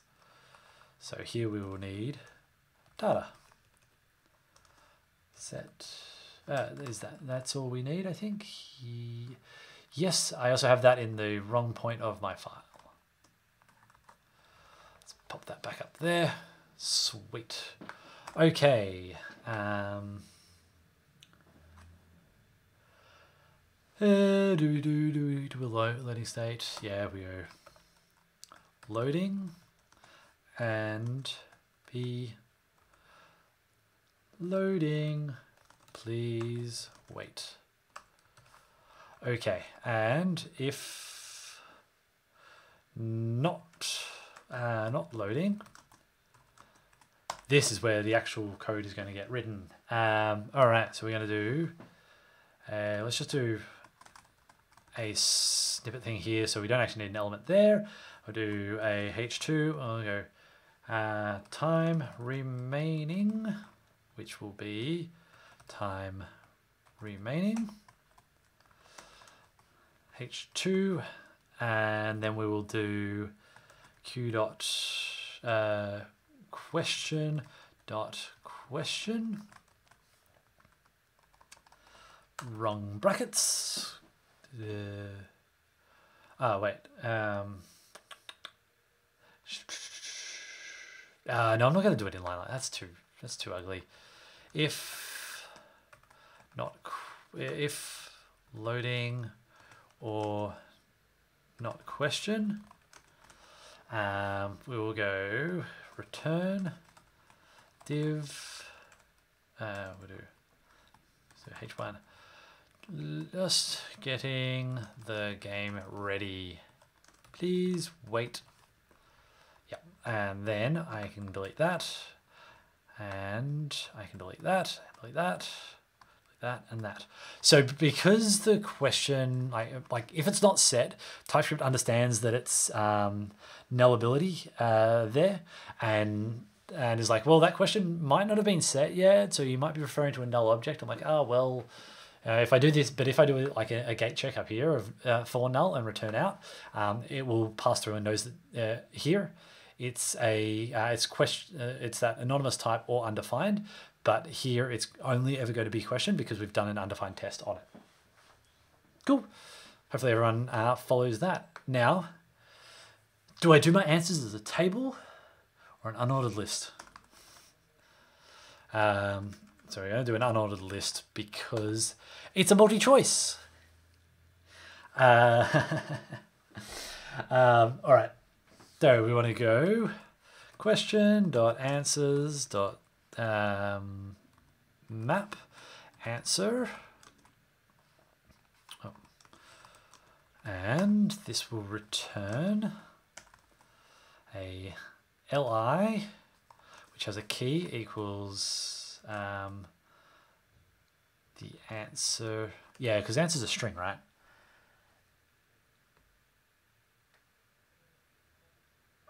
Why aren't you detecting that that's a string? It's a string array, so that should be a string there. Whatever. We gotta go label. I don't think it needs any properties, does it? No. Because we'll put the input type equals radio. Value equals the answer. checked. No, on change. Yeah, on change. Set answer. Oh, that's why it's not happy, because I have answer already defined as a variable above. So I'll do that. Set answer to a, and then no, because we don't, because that's self-closing, and then we'll just do a. Yeah, and that works. That work should work. And then we'll do a button on click equals set time remaining to 0, and then we go submit answer. So like when you click the button, it's going to zero out, and I'm going to add some code that will make it easy to. So basically, when the timer hits 0, it's going to immediately pop into the next question. So for that, yeah, we're going to need an effect. So we're going to need to like do a timeout or an yeah, we'll do an interval to count down. And intervals with React hooks are quite interesting. So React hooks use interval. Yeah, interval. So there's this blog post written by Dan Abramov, who works on React. He does like a really good write-up of why like set interval and set timeout and stuff like that don't kind of work the way you would expect with hooks. I'll paste the URL to that in chat, because what essentially what he's done is created a hook where you just go use interval, like say how long the interval, like how long each interval tick is going to be, and then what you want to do on each tick. And then it does a whole bunch of intelligent stuff around cleanup and whatnot. So here is the code. It's a custom hook. I'm just going to blatantly steal it. We're going to pop that here, do file, use interval.ts, paste that in. So we don't need React there, and we don't need state there. Export default, use interval. We can then go that. Now we're going to need to write some types on this. So that'll be void, that'll be a number.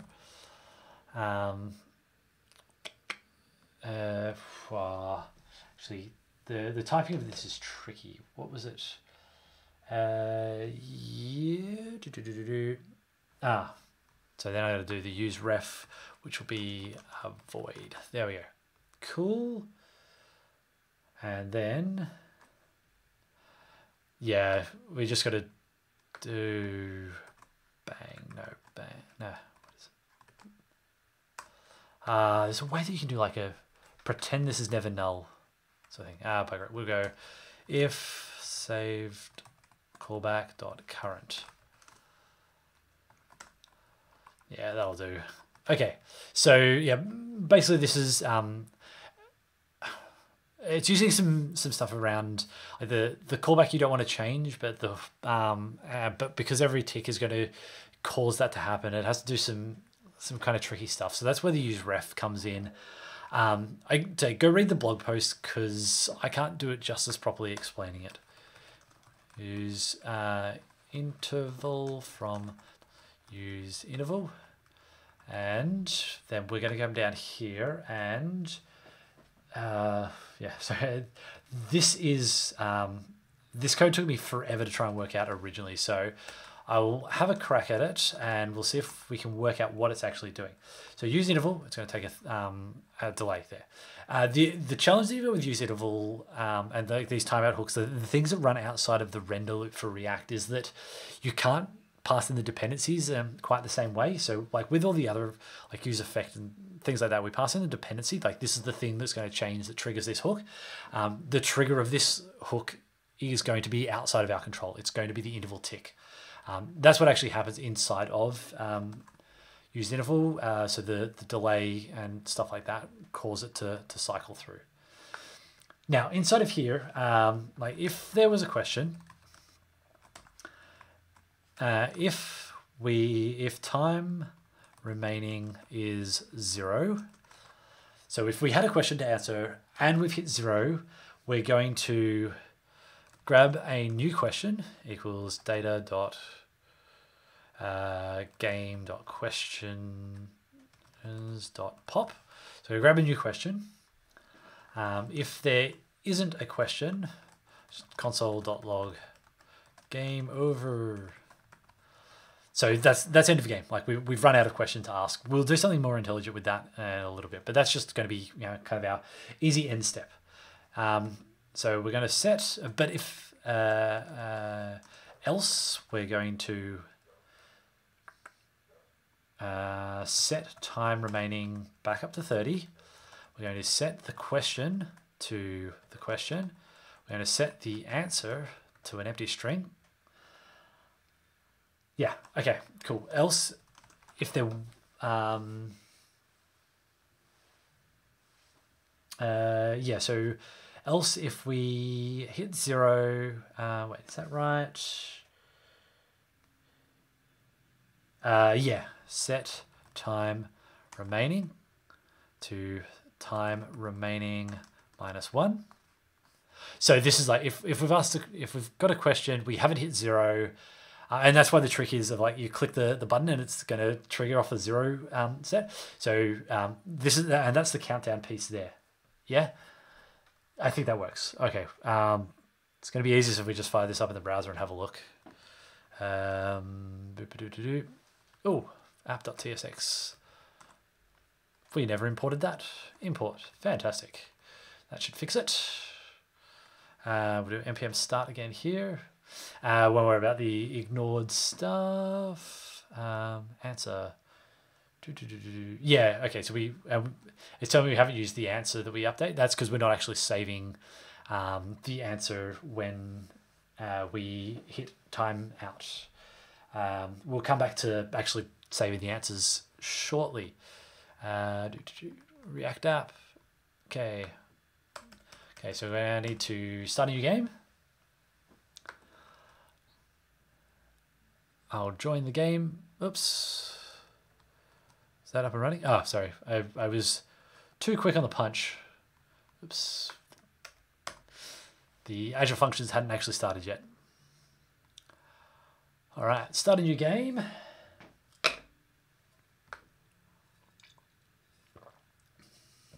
Alrighty, I'm going to join the game. No game found. Well, that's disappointing. I wonder what we sent. Let's have a look here. And ID. Oh, we didn't provide a variable. Well, that would be precisely the problem. Variables there. Params there. That's what I called it ID, yeah. Gameplay. Oh, wait. Oh, hang on a sec. No, that's a data create game. No, it was loading that, was it? Okay, let's try this again. No game found. No game found. Okay. Let's look. We provided that. Did something happen that let's go to the GraphQL endpoint. Actually, let's go just copy that. Games. Oh, no, the game vanished. Well, I must have done something that triggered off a restart of the server. Oh well. Start a new game, we'll join it. There we go. Hey, look at that. So let's go. Yeah. Oh, we should probably do something about those quotes. I can't. Oh, I have no idea on that one. Ooh, number 1 in 2013. I'm gonna go that. What is the layer 4? Jesus, these are properly hard. I'm just gonna click because I want to hit through to the end of it and just see the like what happens when we hit the end. Boom, boom. Hey, look, there we go. So we've hit the end. Game over, game over, game over. Because the interval's still ticking. Oh, fun. Okay, cool. Well, so there's some opportunities to improve our game. All right. Let's just jump back and now we actually probably should do something when you run out of questions and the game's over and all that sort of stuff. All right, so well, I mean, I suppose we probably should actually submit these answers so we can track them. So for that, we're going to need another mutation. Submit answer, and this is going to take game ID, colon ID, player ID, yeah, ID, question ID, and answer, which is just a string because we're a little lazy. Oops, not that. And that, what should we return there? What was I returning before? Yeah, we'll just return the player. So we return the player, so yeah, we can look at the past answers and stuff like that. I could use like a fragment in GraphQL where you define a subset of a return type that you're allowed to access, but I'm just going to use a full object here because it's easy enough. And let's do submit answer with nothing, quiz, game ID, player ID, question ID, and answer. Okay, so we'll start with boom, start with that, and we'll change that to game ID. Now, so we go const player, come on, equals game.players.find p.id equals player ID. If not player, so like, you know, you just your standard error checking. This is not all that exciting, I don't think. Validation error, no player. So I'm just going to be lazy with the error messages, and then we const question equals player.question. No, what is it? It's game.questions.find q.id question ID.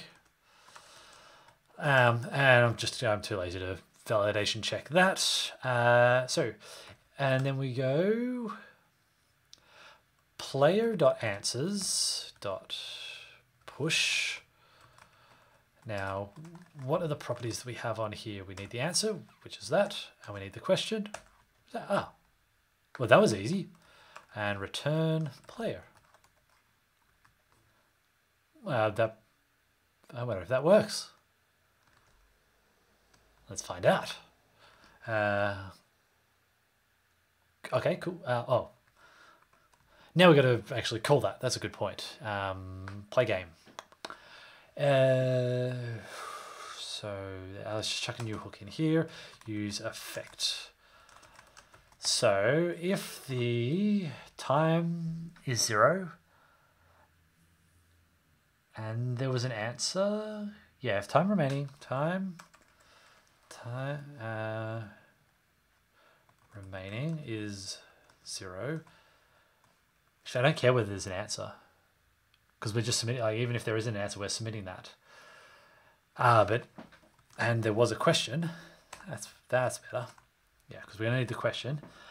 We're going to need to call this mutation. So let's go and create that mutation. Const submit answer, because GQL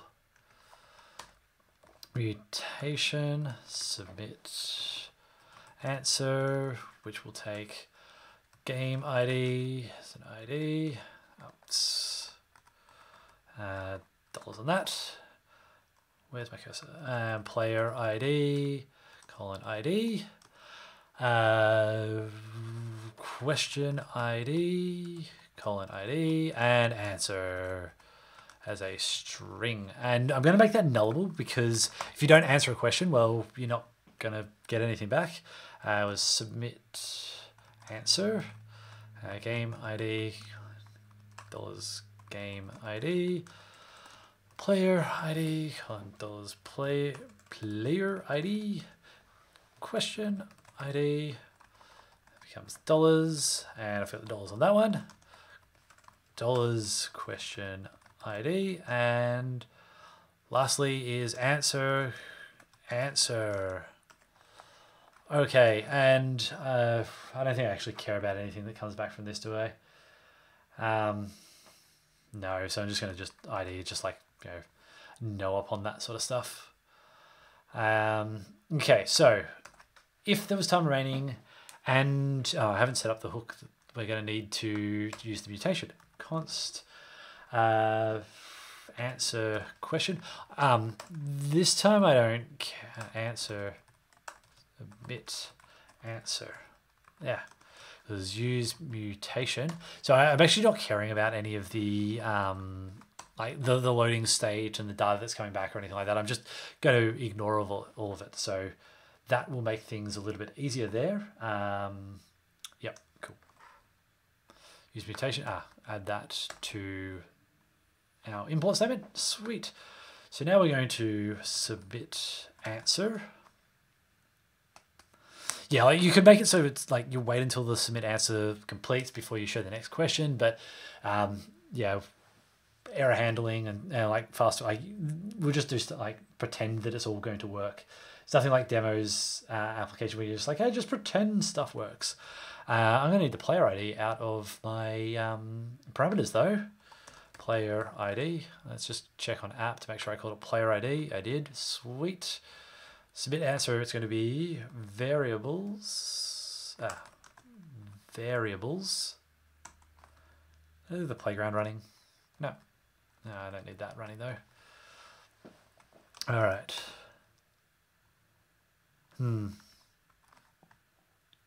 Killing that server again. Things seem to be seeming to start to buffer a bit more. That's annoying. So anyway, we got game ID, player ID, question ID. It's going to be question.id, and then we're going to answer is going to be answer. Don't need that. And then we need to pass some of these through. Submit ID, player ID, question, and answer. And time remaining. I knew I was going to forget one of them. Okay, sweet. I think that's... So that's all the variables. It's when the time is 0 and yeah, I think that'll work. Let's just start the server again. So we haven't used history yet, but that's because we're not doing navigation.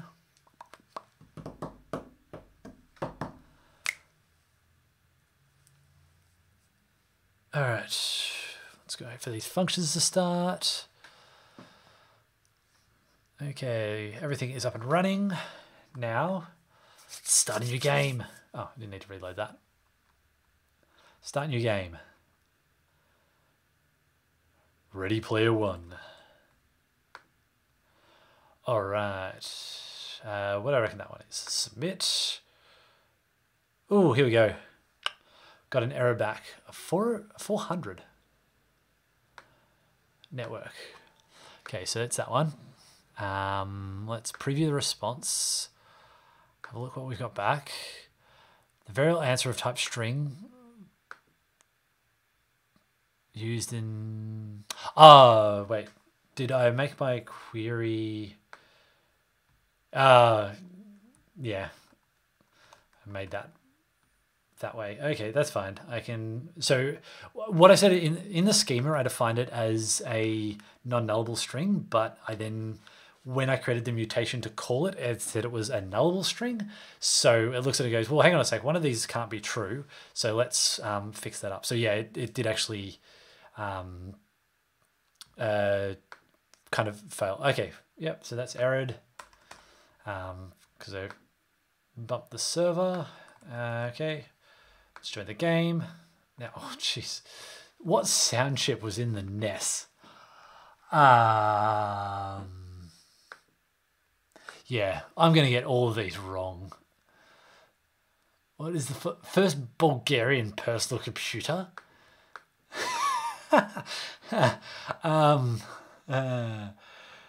Yeah, I'm just going to like click through. And like anyone that's watching and goes, oh, I know the answer to that, feel free to answer it, because I'll get it on a delay and I'll have it wrong. Oops. Oh, I forgot to give them all the same name. So I can multi-select. That's going to be a fun error to check out in the response back. I don't know. I don't know. Gold Master. I'm going to say Microsoft. Because I know that we used to Gold Master like images before they went out to printing for OSs. Oldest computer by release date.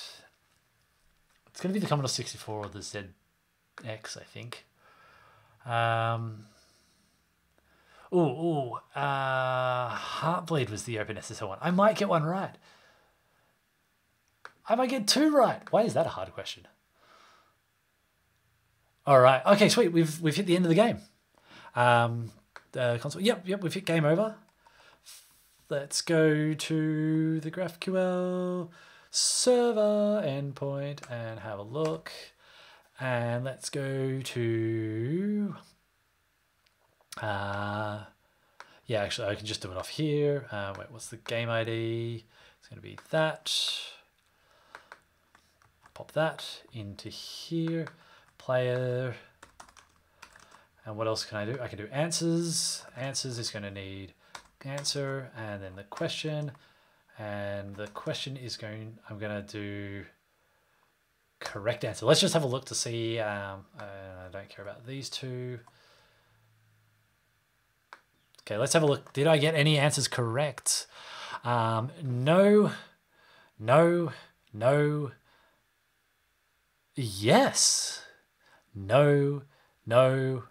Apple was the first one with the Gold Master. The TRS-80. Yay! I got like 4 correct. I did not do particularly good on that, but okay, cool. Okay, one last thing to do. What happens when we complete the game? We want to show you your scores and all that sort of stuff. So let's commit this. Add -a, git commit -m. Play the game. All right, and then we are going to say, instead of doing game over, we will go history.push. Push. Oh, yeah, because I haven't defined history properly. All right, thank you for joining. If you pick all 4 answers, you get. Oh, yeah, I actually should fix that bug as well. I'll push the code up to GitHub, and I'm gonna record this, recording this stream, so I'll push it over to my YouTube as well, so you can miss all the stuff that you, that you're missing. And yes, I'm gonna push this live shortly, Amy, and then you can see how well you do at the game. Trolling goes both ways. Game/complete. Game/finish/ID/player ID. All right, so we'll do that, and then we'll return. Yeah, of course, I'm sure you are, Amy. You're so busy. That's why you're watching the stream. Oh, that's right. I was going to do name equals answer. It's name's the one that we use to. Yeah, cool. That's how we do it. Okay, so we're going to do one final route. It is a path to /game/game/finish/ID/player ID. And then component equals complete game. Now that, copy that, not Control Shift N, Control Shift P, new file, Control V, .tsx. Go away, XSVS code instance. I do not need you. Import. How many times have I had to write this today? React from React. Const complete game. React.fc. Boom. Return. Div. H1. Game over, man. Game over. And return, export defaults, complete game, and then we'll fix that so it says return, not whatever I wrote. Ta-da! That's not how you spell complete game. Did I spell complete game wrong in every... I did. Wow, nice. Complete game. And then we'll go chuck an extra E and chuck an extra E. And then app.tsx is not done there. Import. Ta-da! One more route to go. Now, ooh, yeah, so I have something a little bit different in the way that I was doing the results query. So we might actually, like, rather than just like querying the game and stuff like that, I might make a new type here. So so we're going to get player results because we want to see our results. We don't probably want to see the results for everyone else. So we're going to need the game ID and the which will be an ID, and the player ID, which will be an ID, and then we're going to return a player result array, and then let's create our new type. Type player result. We'll have the name, which is a string, so that's the player name. We will have the question. So this is going to be like we get one result per question. Actually, do I need player? I'll put player there anyway. So it's like one result per question. So that will be just a string. So just the question. Then we go correct the submitted answer, which will be a string. The correct answer colon string, and then answers, which will be a string array, and then finally was it correct, and that can be a boolean. And boolean doesn't have to be null or not null because, well, a boolean only has two states. That's why we don't use enums. I'm just busy tying up my shoelace here because I keep stepping on it. I'm at my standing desk. Last thing I want to do is like faceplant straight into my keyboard, and that's going to end badly. I've already got Band-Aid on my head. I don't need to add any more.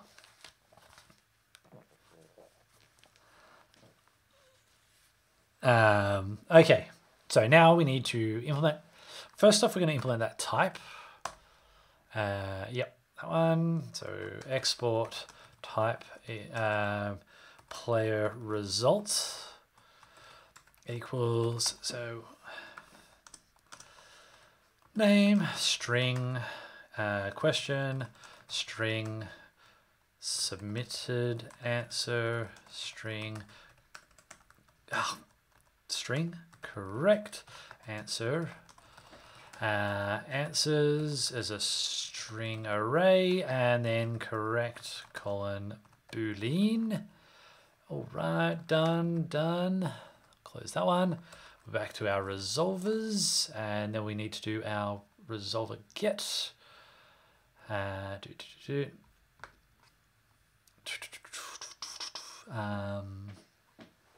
start game. No, that's the wait, that's the mutations. Let's just collapse these guys. I'm getting confused.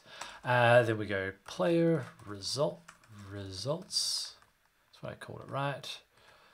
Player results, which will be underscore player game ID and player ID. Doesn't need to be in the same order, but I just prefer player result array, and then game.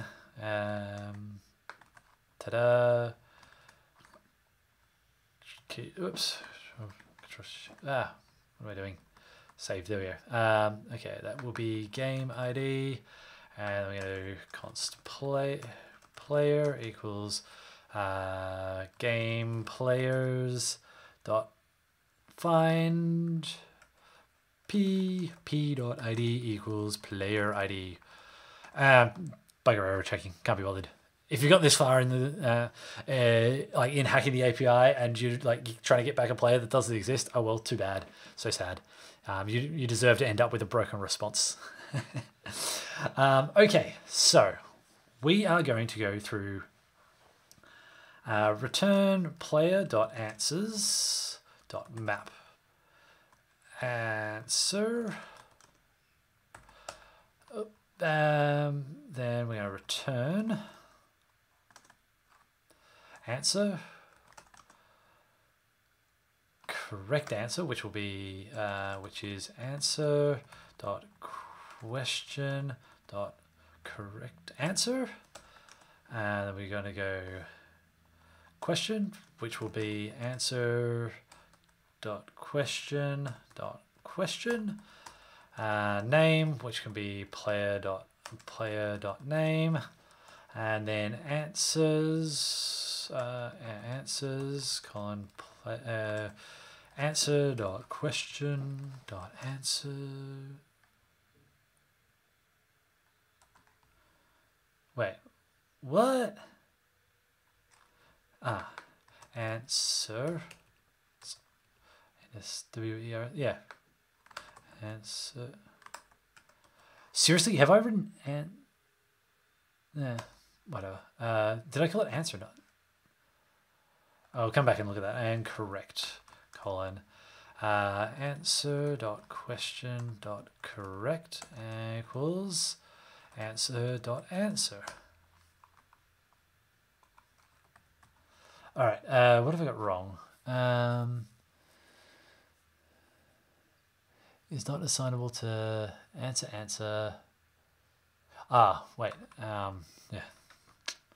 Call it answer dot answer. That's what I wanted.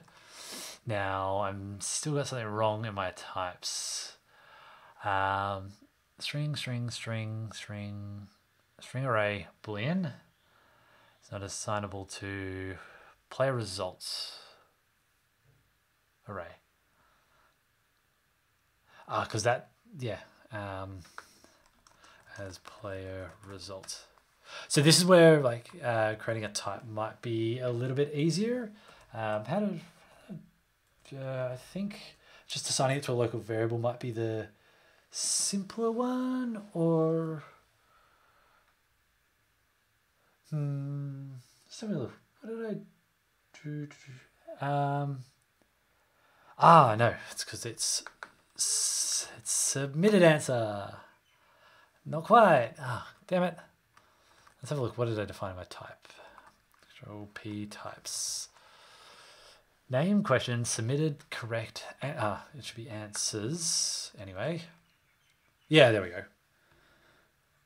Okay. That was just like, because I had the types broken, the IntelliSense was, so the type checking was actually working. It's annoying when it does that. Like, stop doing what you meant to do. Yeah, okay, cool. So that's that. And we're going to go to completed game. All right, so we're going to need to import our usual things. We're going to use query, use param from React Router DOM. We're going to import GQL from GraphQL tag. And then we'll use query in a moment. Const player results equals GQL double backtick. Query player results dollars game ID colon ID and player ID as ID. Then we want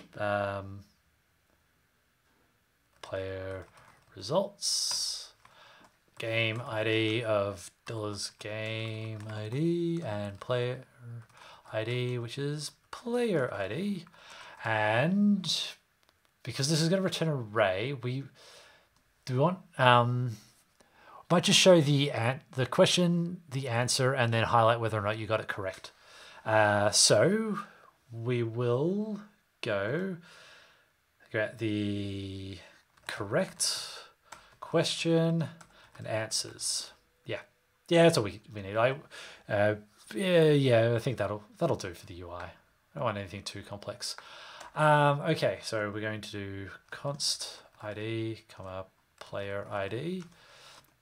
Let's use params. Const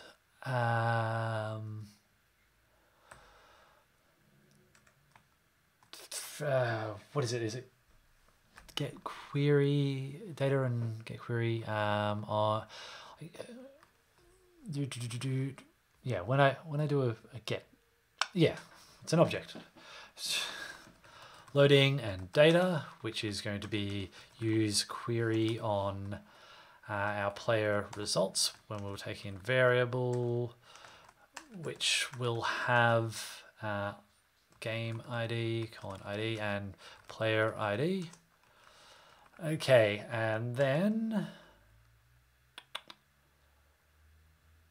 yeah, I don't think we're going to actually have any effects on this one, because we'll just go and yeah, we'll just work straight off the data object. Okay, yeah, if it's loading, we will return h1 waiting for your answers. Cool, and then if we have answers, if loading and not data, just so it doesn't treat it as a potentially nullable object. Not that it will, because it's untyped. Because I'm not doing type safety of the responses back from our queries. We could do that. Query does have a does allow generics, but I'm sort of slack in doing that at the moment.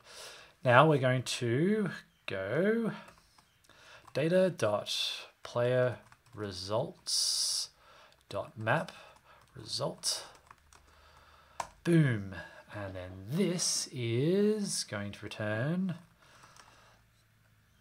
a div, all the divs, div, why is it squiggling on result? Because I'm not using it yet. Yeah, cool. And then we'll do h2, which will be result.question. And we'll do our unordered list again. And then we'll do result.answers.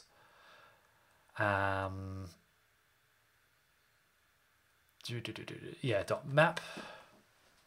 Actually, I'm going to grab the correct answer as well. And yeah, let's grab the submitted answer. And answer A.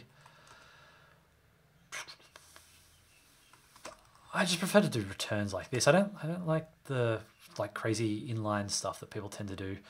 Li key is going to be A. Okay, and then we're going to let's just put A. Yeah. And then here I'm going to go correct.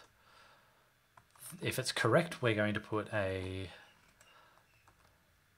emoji green tick. If it's wrong, we're going to do emoji red cross. Oops, that. I should put those in quotes, shouldn't I? Just randomly throw out some Unicode results dot correct. I just throw out some random Unicode characters here and there. I don't care if it's implicitly typed as any. It can be implicitly typed as any. Is that going to stop me compiling? I don't think it is. Is it not? I have to not have that work there. We'll find out.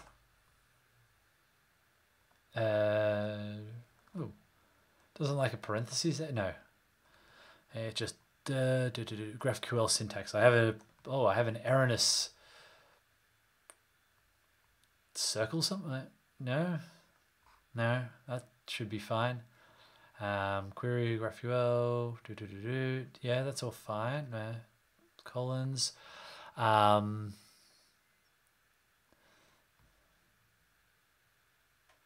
Yeah, wait, where's it thinking that I've got an error there? I love minified code for this. I'm going to turn off implicit any's.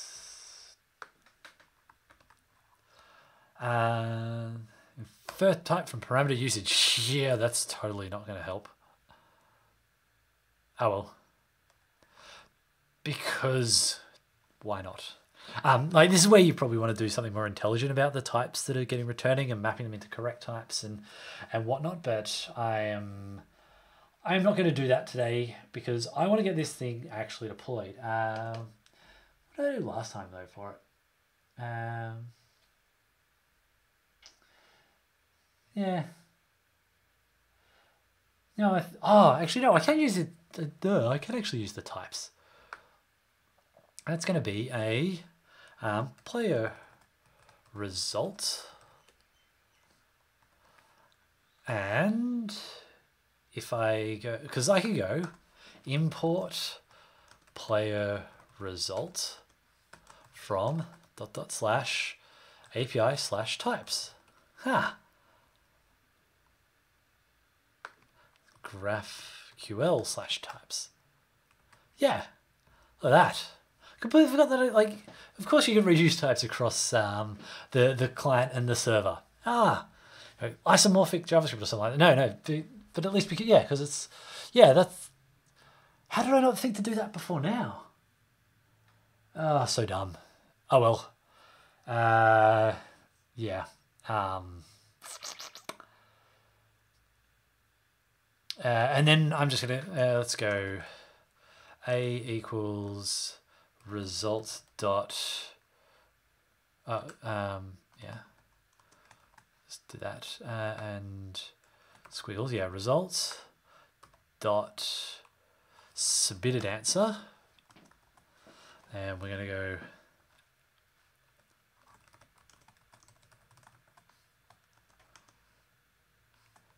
So your answer, yep. And yeah, let's also just go A equals result dot correct answer and correct answer. So you can actually see things, like when you're dumb like me and don't know the correct answer, you will actually be able to see them in the result that gets output. Yeah, I think that should work. Do I have my server still running? I do. Do I have my website still running? I do. It just doesn't like something in some syntax somewhere. Where? Query player results. Unexpected name found bracket. Have I just got to that point in the stream where my brain has stopped working? I mean, it's possible. Someone's going to make a comment about, did your brain ever work? Aren't they?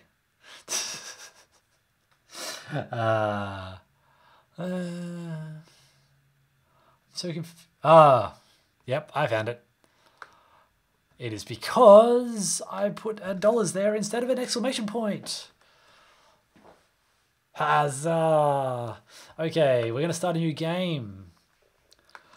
Aaron is going to join the game. We are going to run through a bunch of answers. Yay! It doesn't. Come on. I think it's. I'm gonna go with IRC just because it's obscure. I'm just gonna keep clicking through answers. I'm not actually. Oh no! I'm gonna submit the ones that correct that I know are gonna be correct. Otherwise, I'm just gonna click randomly. That one I could have got correct. Oh, sad. Boom! Player results is undefined. Wonder why that is. Network. So the last GraphQL query I said cannot return null from oh, interesting. One of the answers was undefined. Cannot return null from non-null field player.answers. A player result.answers. I wonder why that's return null from a non-null field. That means that there's probably something broken in our data model. Game. Well, that's going to be a real pain in the backside to try and debug. So let's just see. Did we? Yeah. So let's go back to. Let's have a look at what we have for the player. It's going to be that game. Okay. Now, do we have any? No, all the answers are there. Game. Let's just go questions.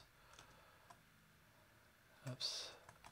And then answers. They should all be non-null. Yeah. So all of those are not null. So what does it think's not null?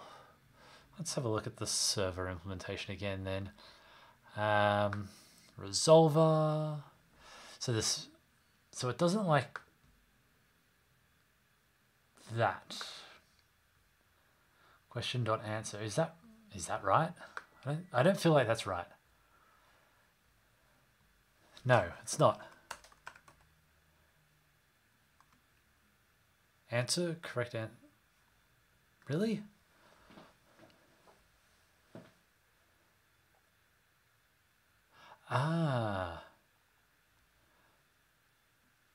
Push game. Oh, damn it. I broke my TypeScript model.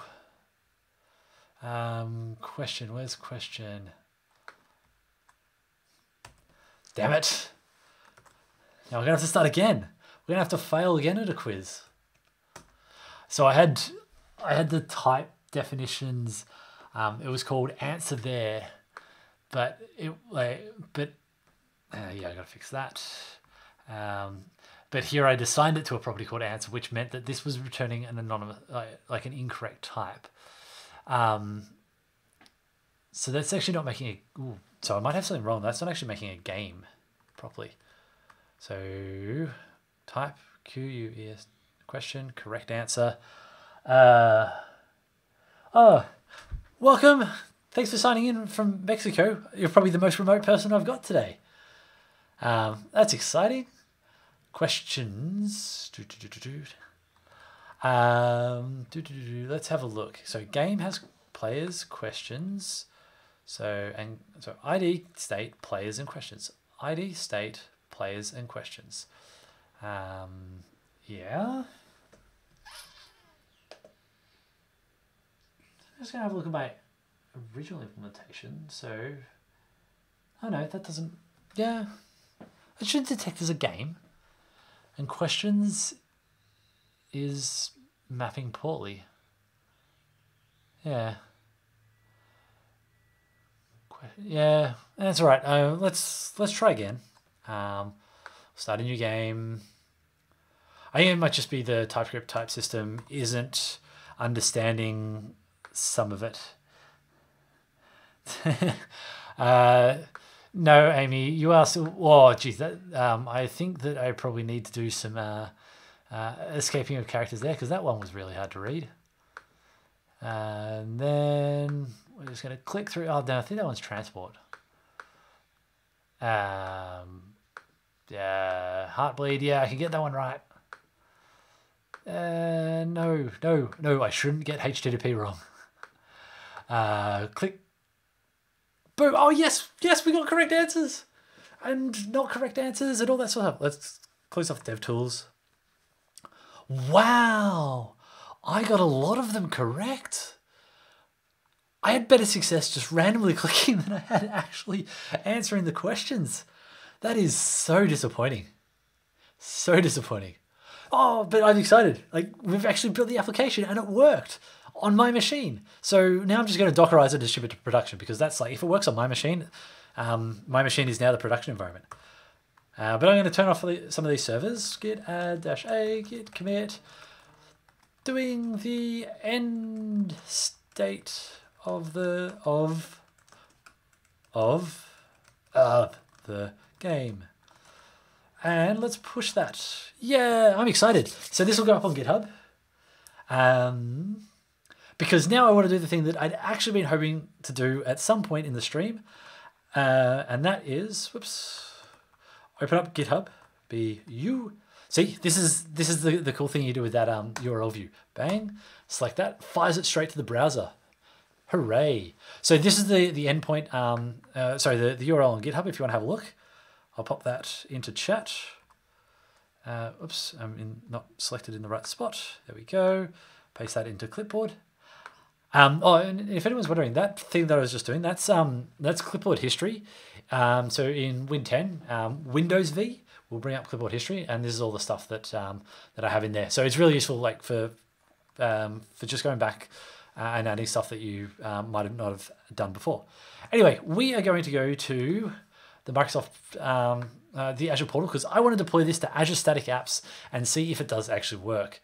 So I'm going to sign into the portal I'm just going to put this under my work account, but this is not using any preview bits or anything like that. So we're going to create a new static web app. So so this is a new product that we launched at Build. So it's in preview. It's called Azure Static Web Apps. I'll track some links into the stream actually.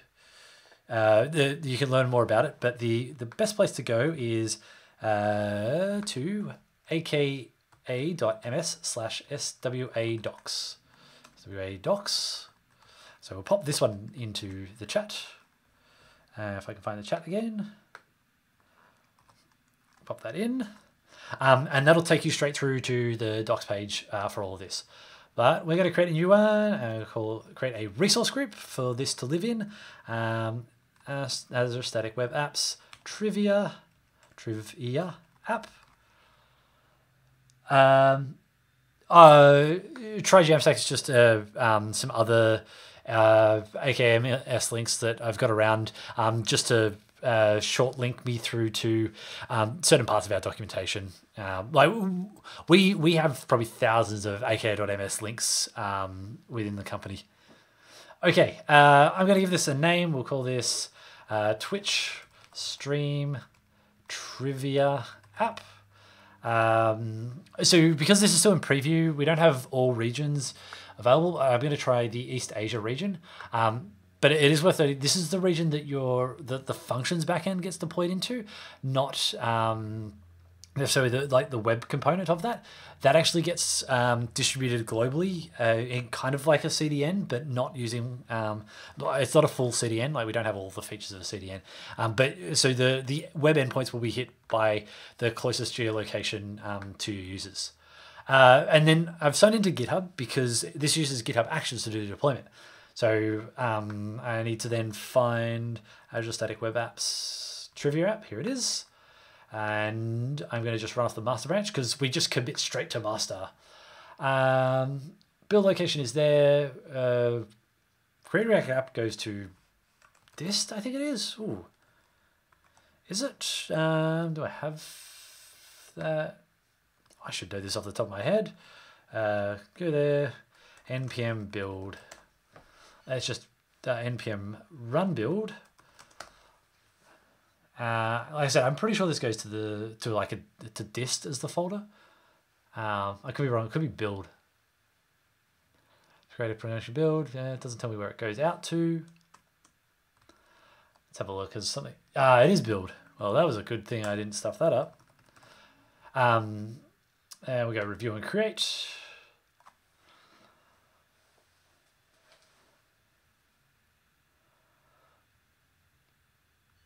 Create that.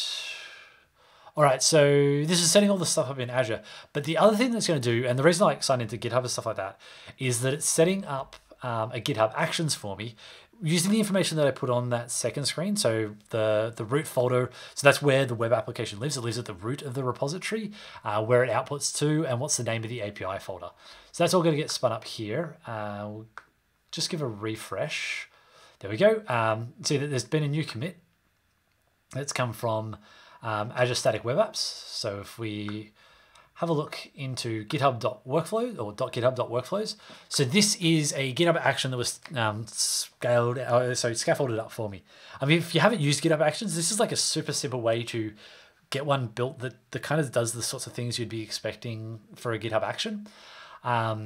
We've got some triggers defined at the top. So it's going to trigger on pushes to master or pull requests to the master branch and particular types of pull requests, so open, closed, reopened, and synchronized. I think those are the only 4 things that we can do with pull requests. Yeah. Anyway, and then we've got 2 jobs defined, a build and deploy job and a closed pull request job.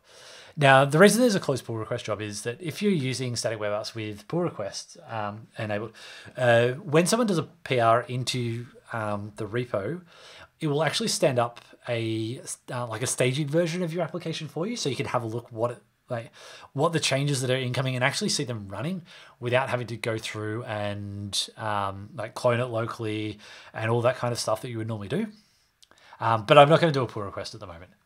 The build and deploy job, it just looks like if it's a push or a pull request that wasn't closed, it's going to pull down all the repository code out of this Git repo. It's then going to run a build and deploy. So it will look for things like npm build, and I think you can override them. Probably have a look at the docs. This file, this docs here, aka.ms/swa workflow config. Yeah, so that'll tell you all the configuration stuff. But you'll see here, that's the app artifact location that I entered in the portal. There's the API. I didn't change that, and I didn't change the API location. So it's going to do the build, like npm install, npm build, etc., and then it will upload it all to Azure Static Web Apps for me.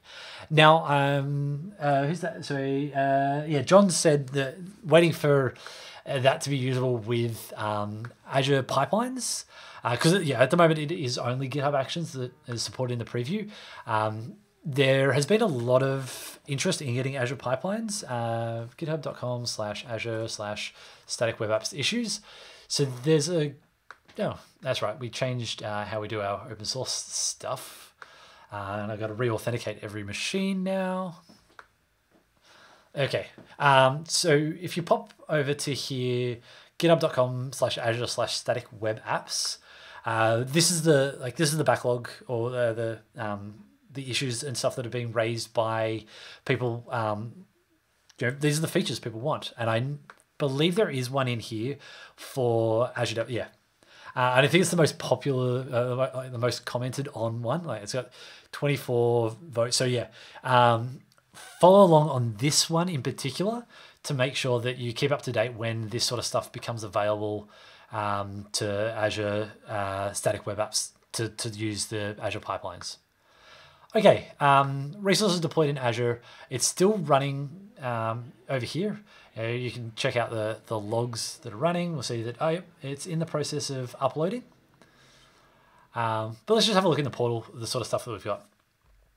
It's still preview, so not all features that you might expect are there. But that's going to be the URL of our application. We'll pop that open. Oh, it has deployed. Excellent. We get the link through to the GitHub Actions. There's the workflow file. Because I'm using Azure Functions, I could set up some configuration environments variables here. And if I had multiple environments, so like if I've got a staging environment open because of a pull request, I can create different variables for different environments. I can set a custom domain on this, so like you can deploy a website there, custom domain. And Amy's done that on her Twitch stream with the Quokka application that she's been building. I can see functions. It'll give a moment. So there's the GraphQL function that's been deployed, and if I had like other environments and I was adding more functions, I could see them there. There's only one environment, and then some like the standard stuff in Azure, like role management, locks, etc. But let's see if the game works live in production. So we're going to click Start New Game. Woo! Aaron can join the game. Yeah, look at that. And now we'll click through and we'll see how many of the questions I do get correct. Oh, and Amy has done a blog post around moving her Quokka application to static web apps. So excellent. Apple was the first one doing that. I'd say definitely check out Amy's blog as well. Because yeah, she's detailed a bunch of the things that she's come across and some of the challenges that she hit along the way. Oh, no, it was Micronesia. Oh, Bash was shell shock. Dances awkwardly that you can't see on camera because it's there. But ta-da! It is deployed. We can run a game. Like obviously the games aren't going to stay in memory all that long, because the Azure functions will eventually spin down, and then that would be where like you want an actual properly persistent backend, like Cosmos free tier or like a SQL server or anything like that. But I'm excited. We actually managed to build that. It only took 3 hours of me like actually talking through. I'm actually pretty stoked at how smoothly that went.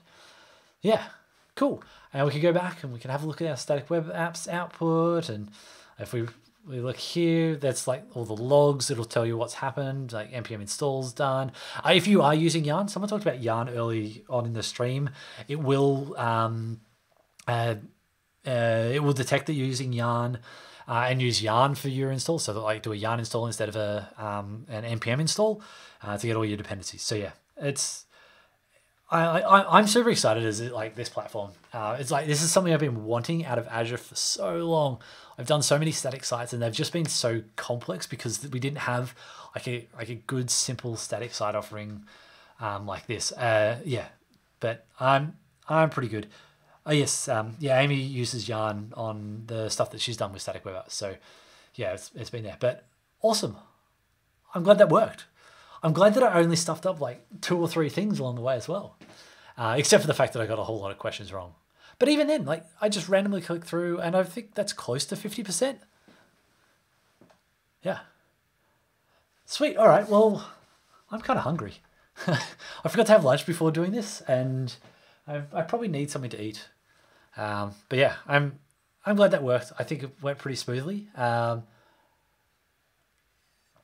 I'm glad to see that some people did stick around for pretty much the whole time. I mean, kudos to you. You're like ambitious to spend 3 hours listening to me.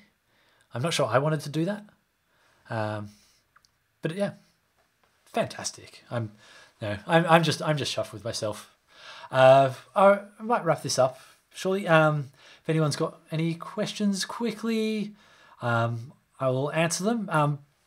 So I'm going to publish this across to YouTube as well, and also do a follow-up blog post. But yeah, like the Git repo is open if you want to have a look in and play. Yeah, it'll be on YouTube for all the time. Yeah. Oh, I'm just background noise. Yeah, thanks, Amy. Just wait till you do your next stream. Like I was nice to you last time. I even fixed the problems that you came across. Okay, so yeah, to your question there, John, about if you wanted the front end in one project and the APIs in another, front end in one repo and the API in another repo. So that's not a scenario that we're targeting, at least not at the moment with static web apps. There might be an issue in the GitHub issue register. If not, feel free to add one. But really, the idea around this is that those kinds of applications where you are building everything together. The idea of like mono repo, we don't have a full support for that. So like if you wanted to have multiple different APIs that you were deploying, you can't do that easily. But yeah, so sorry, if you're wanting to work with like a Node backend, the APIs are Node, so it spins up a Node Azure Functions. So it's intended to be full serverless. So you're not going to run like an app service web server with a Node backend. You will only run them as Azure Functions, and the reason is it's intended for that very much a serverless model. There's other stuff I haven't touched on here, like authentication, etc. But yeah, like if you wanted a more complex web server, then you could like with like actual servers, then this is probably not the right product for you. You could still use it for just the web UI, but then you would have to put the server, like the backend server elsewhere, and then do a bunch of stuff to, like, maybe like a firewall or something like that in front of it to do routing, or it would just that is not the scenario that's being targeted, at least not yet. Yeah. Well, thanks for joining, everyone, from all around the world and remote locations such as Perth.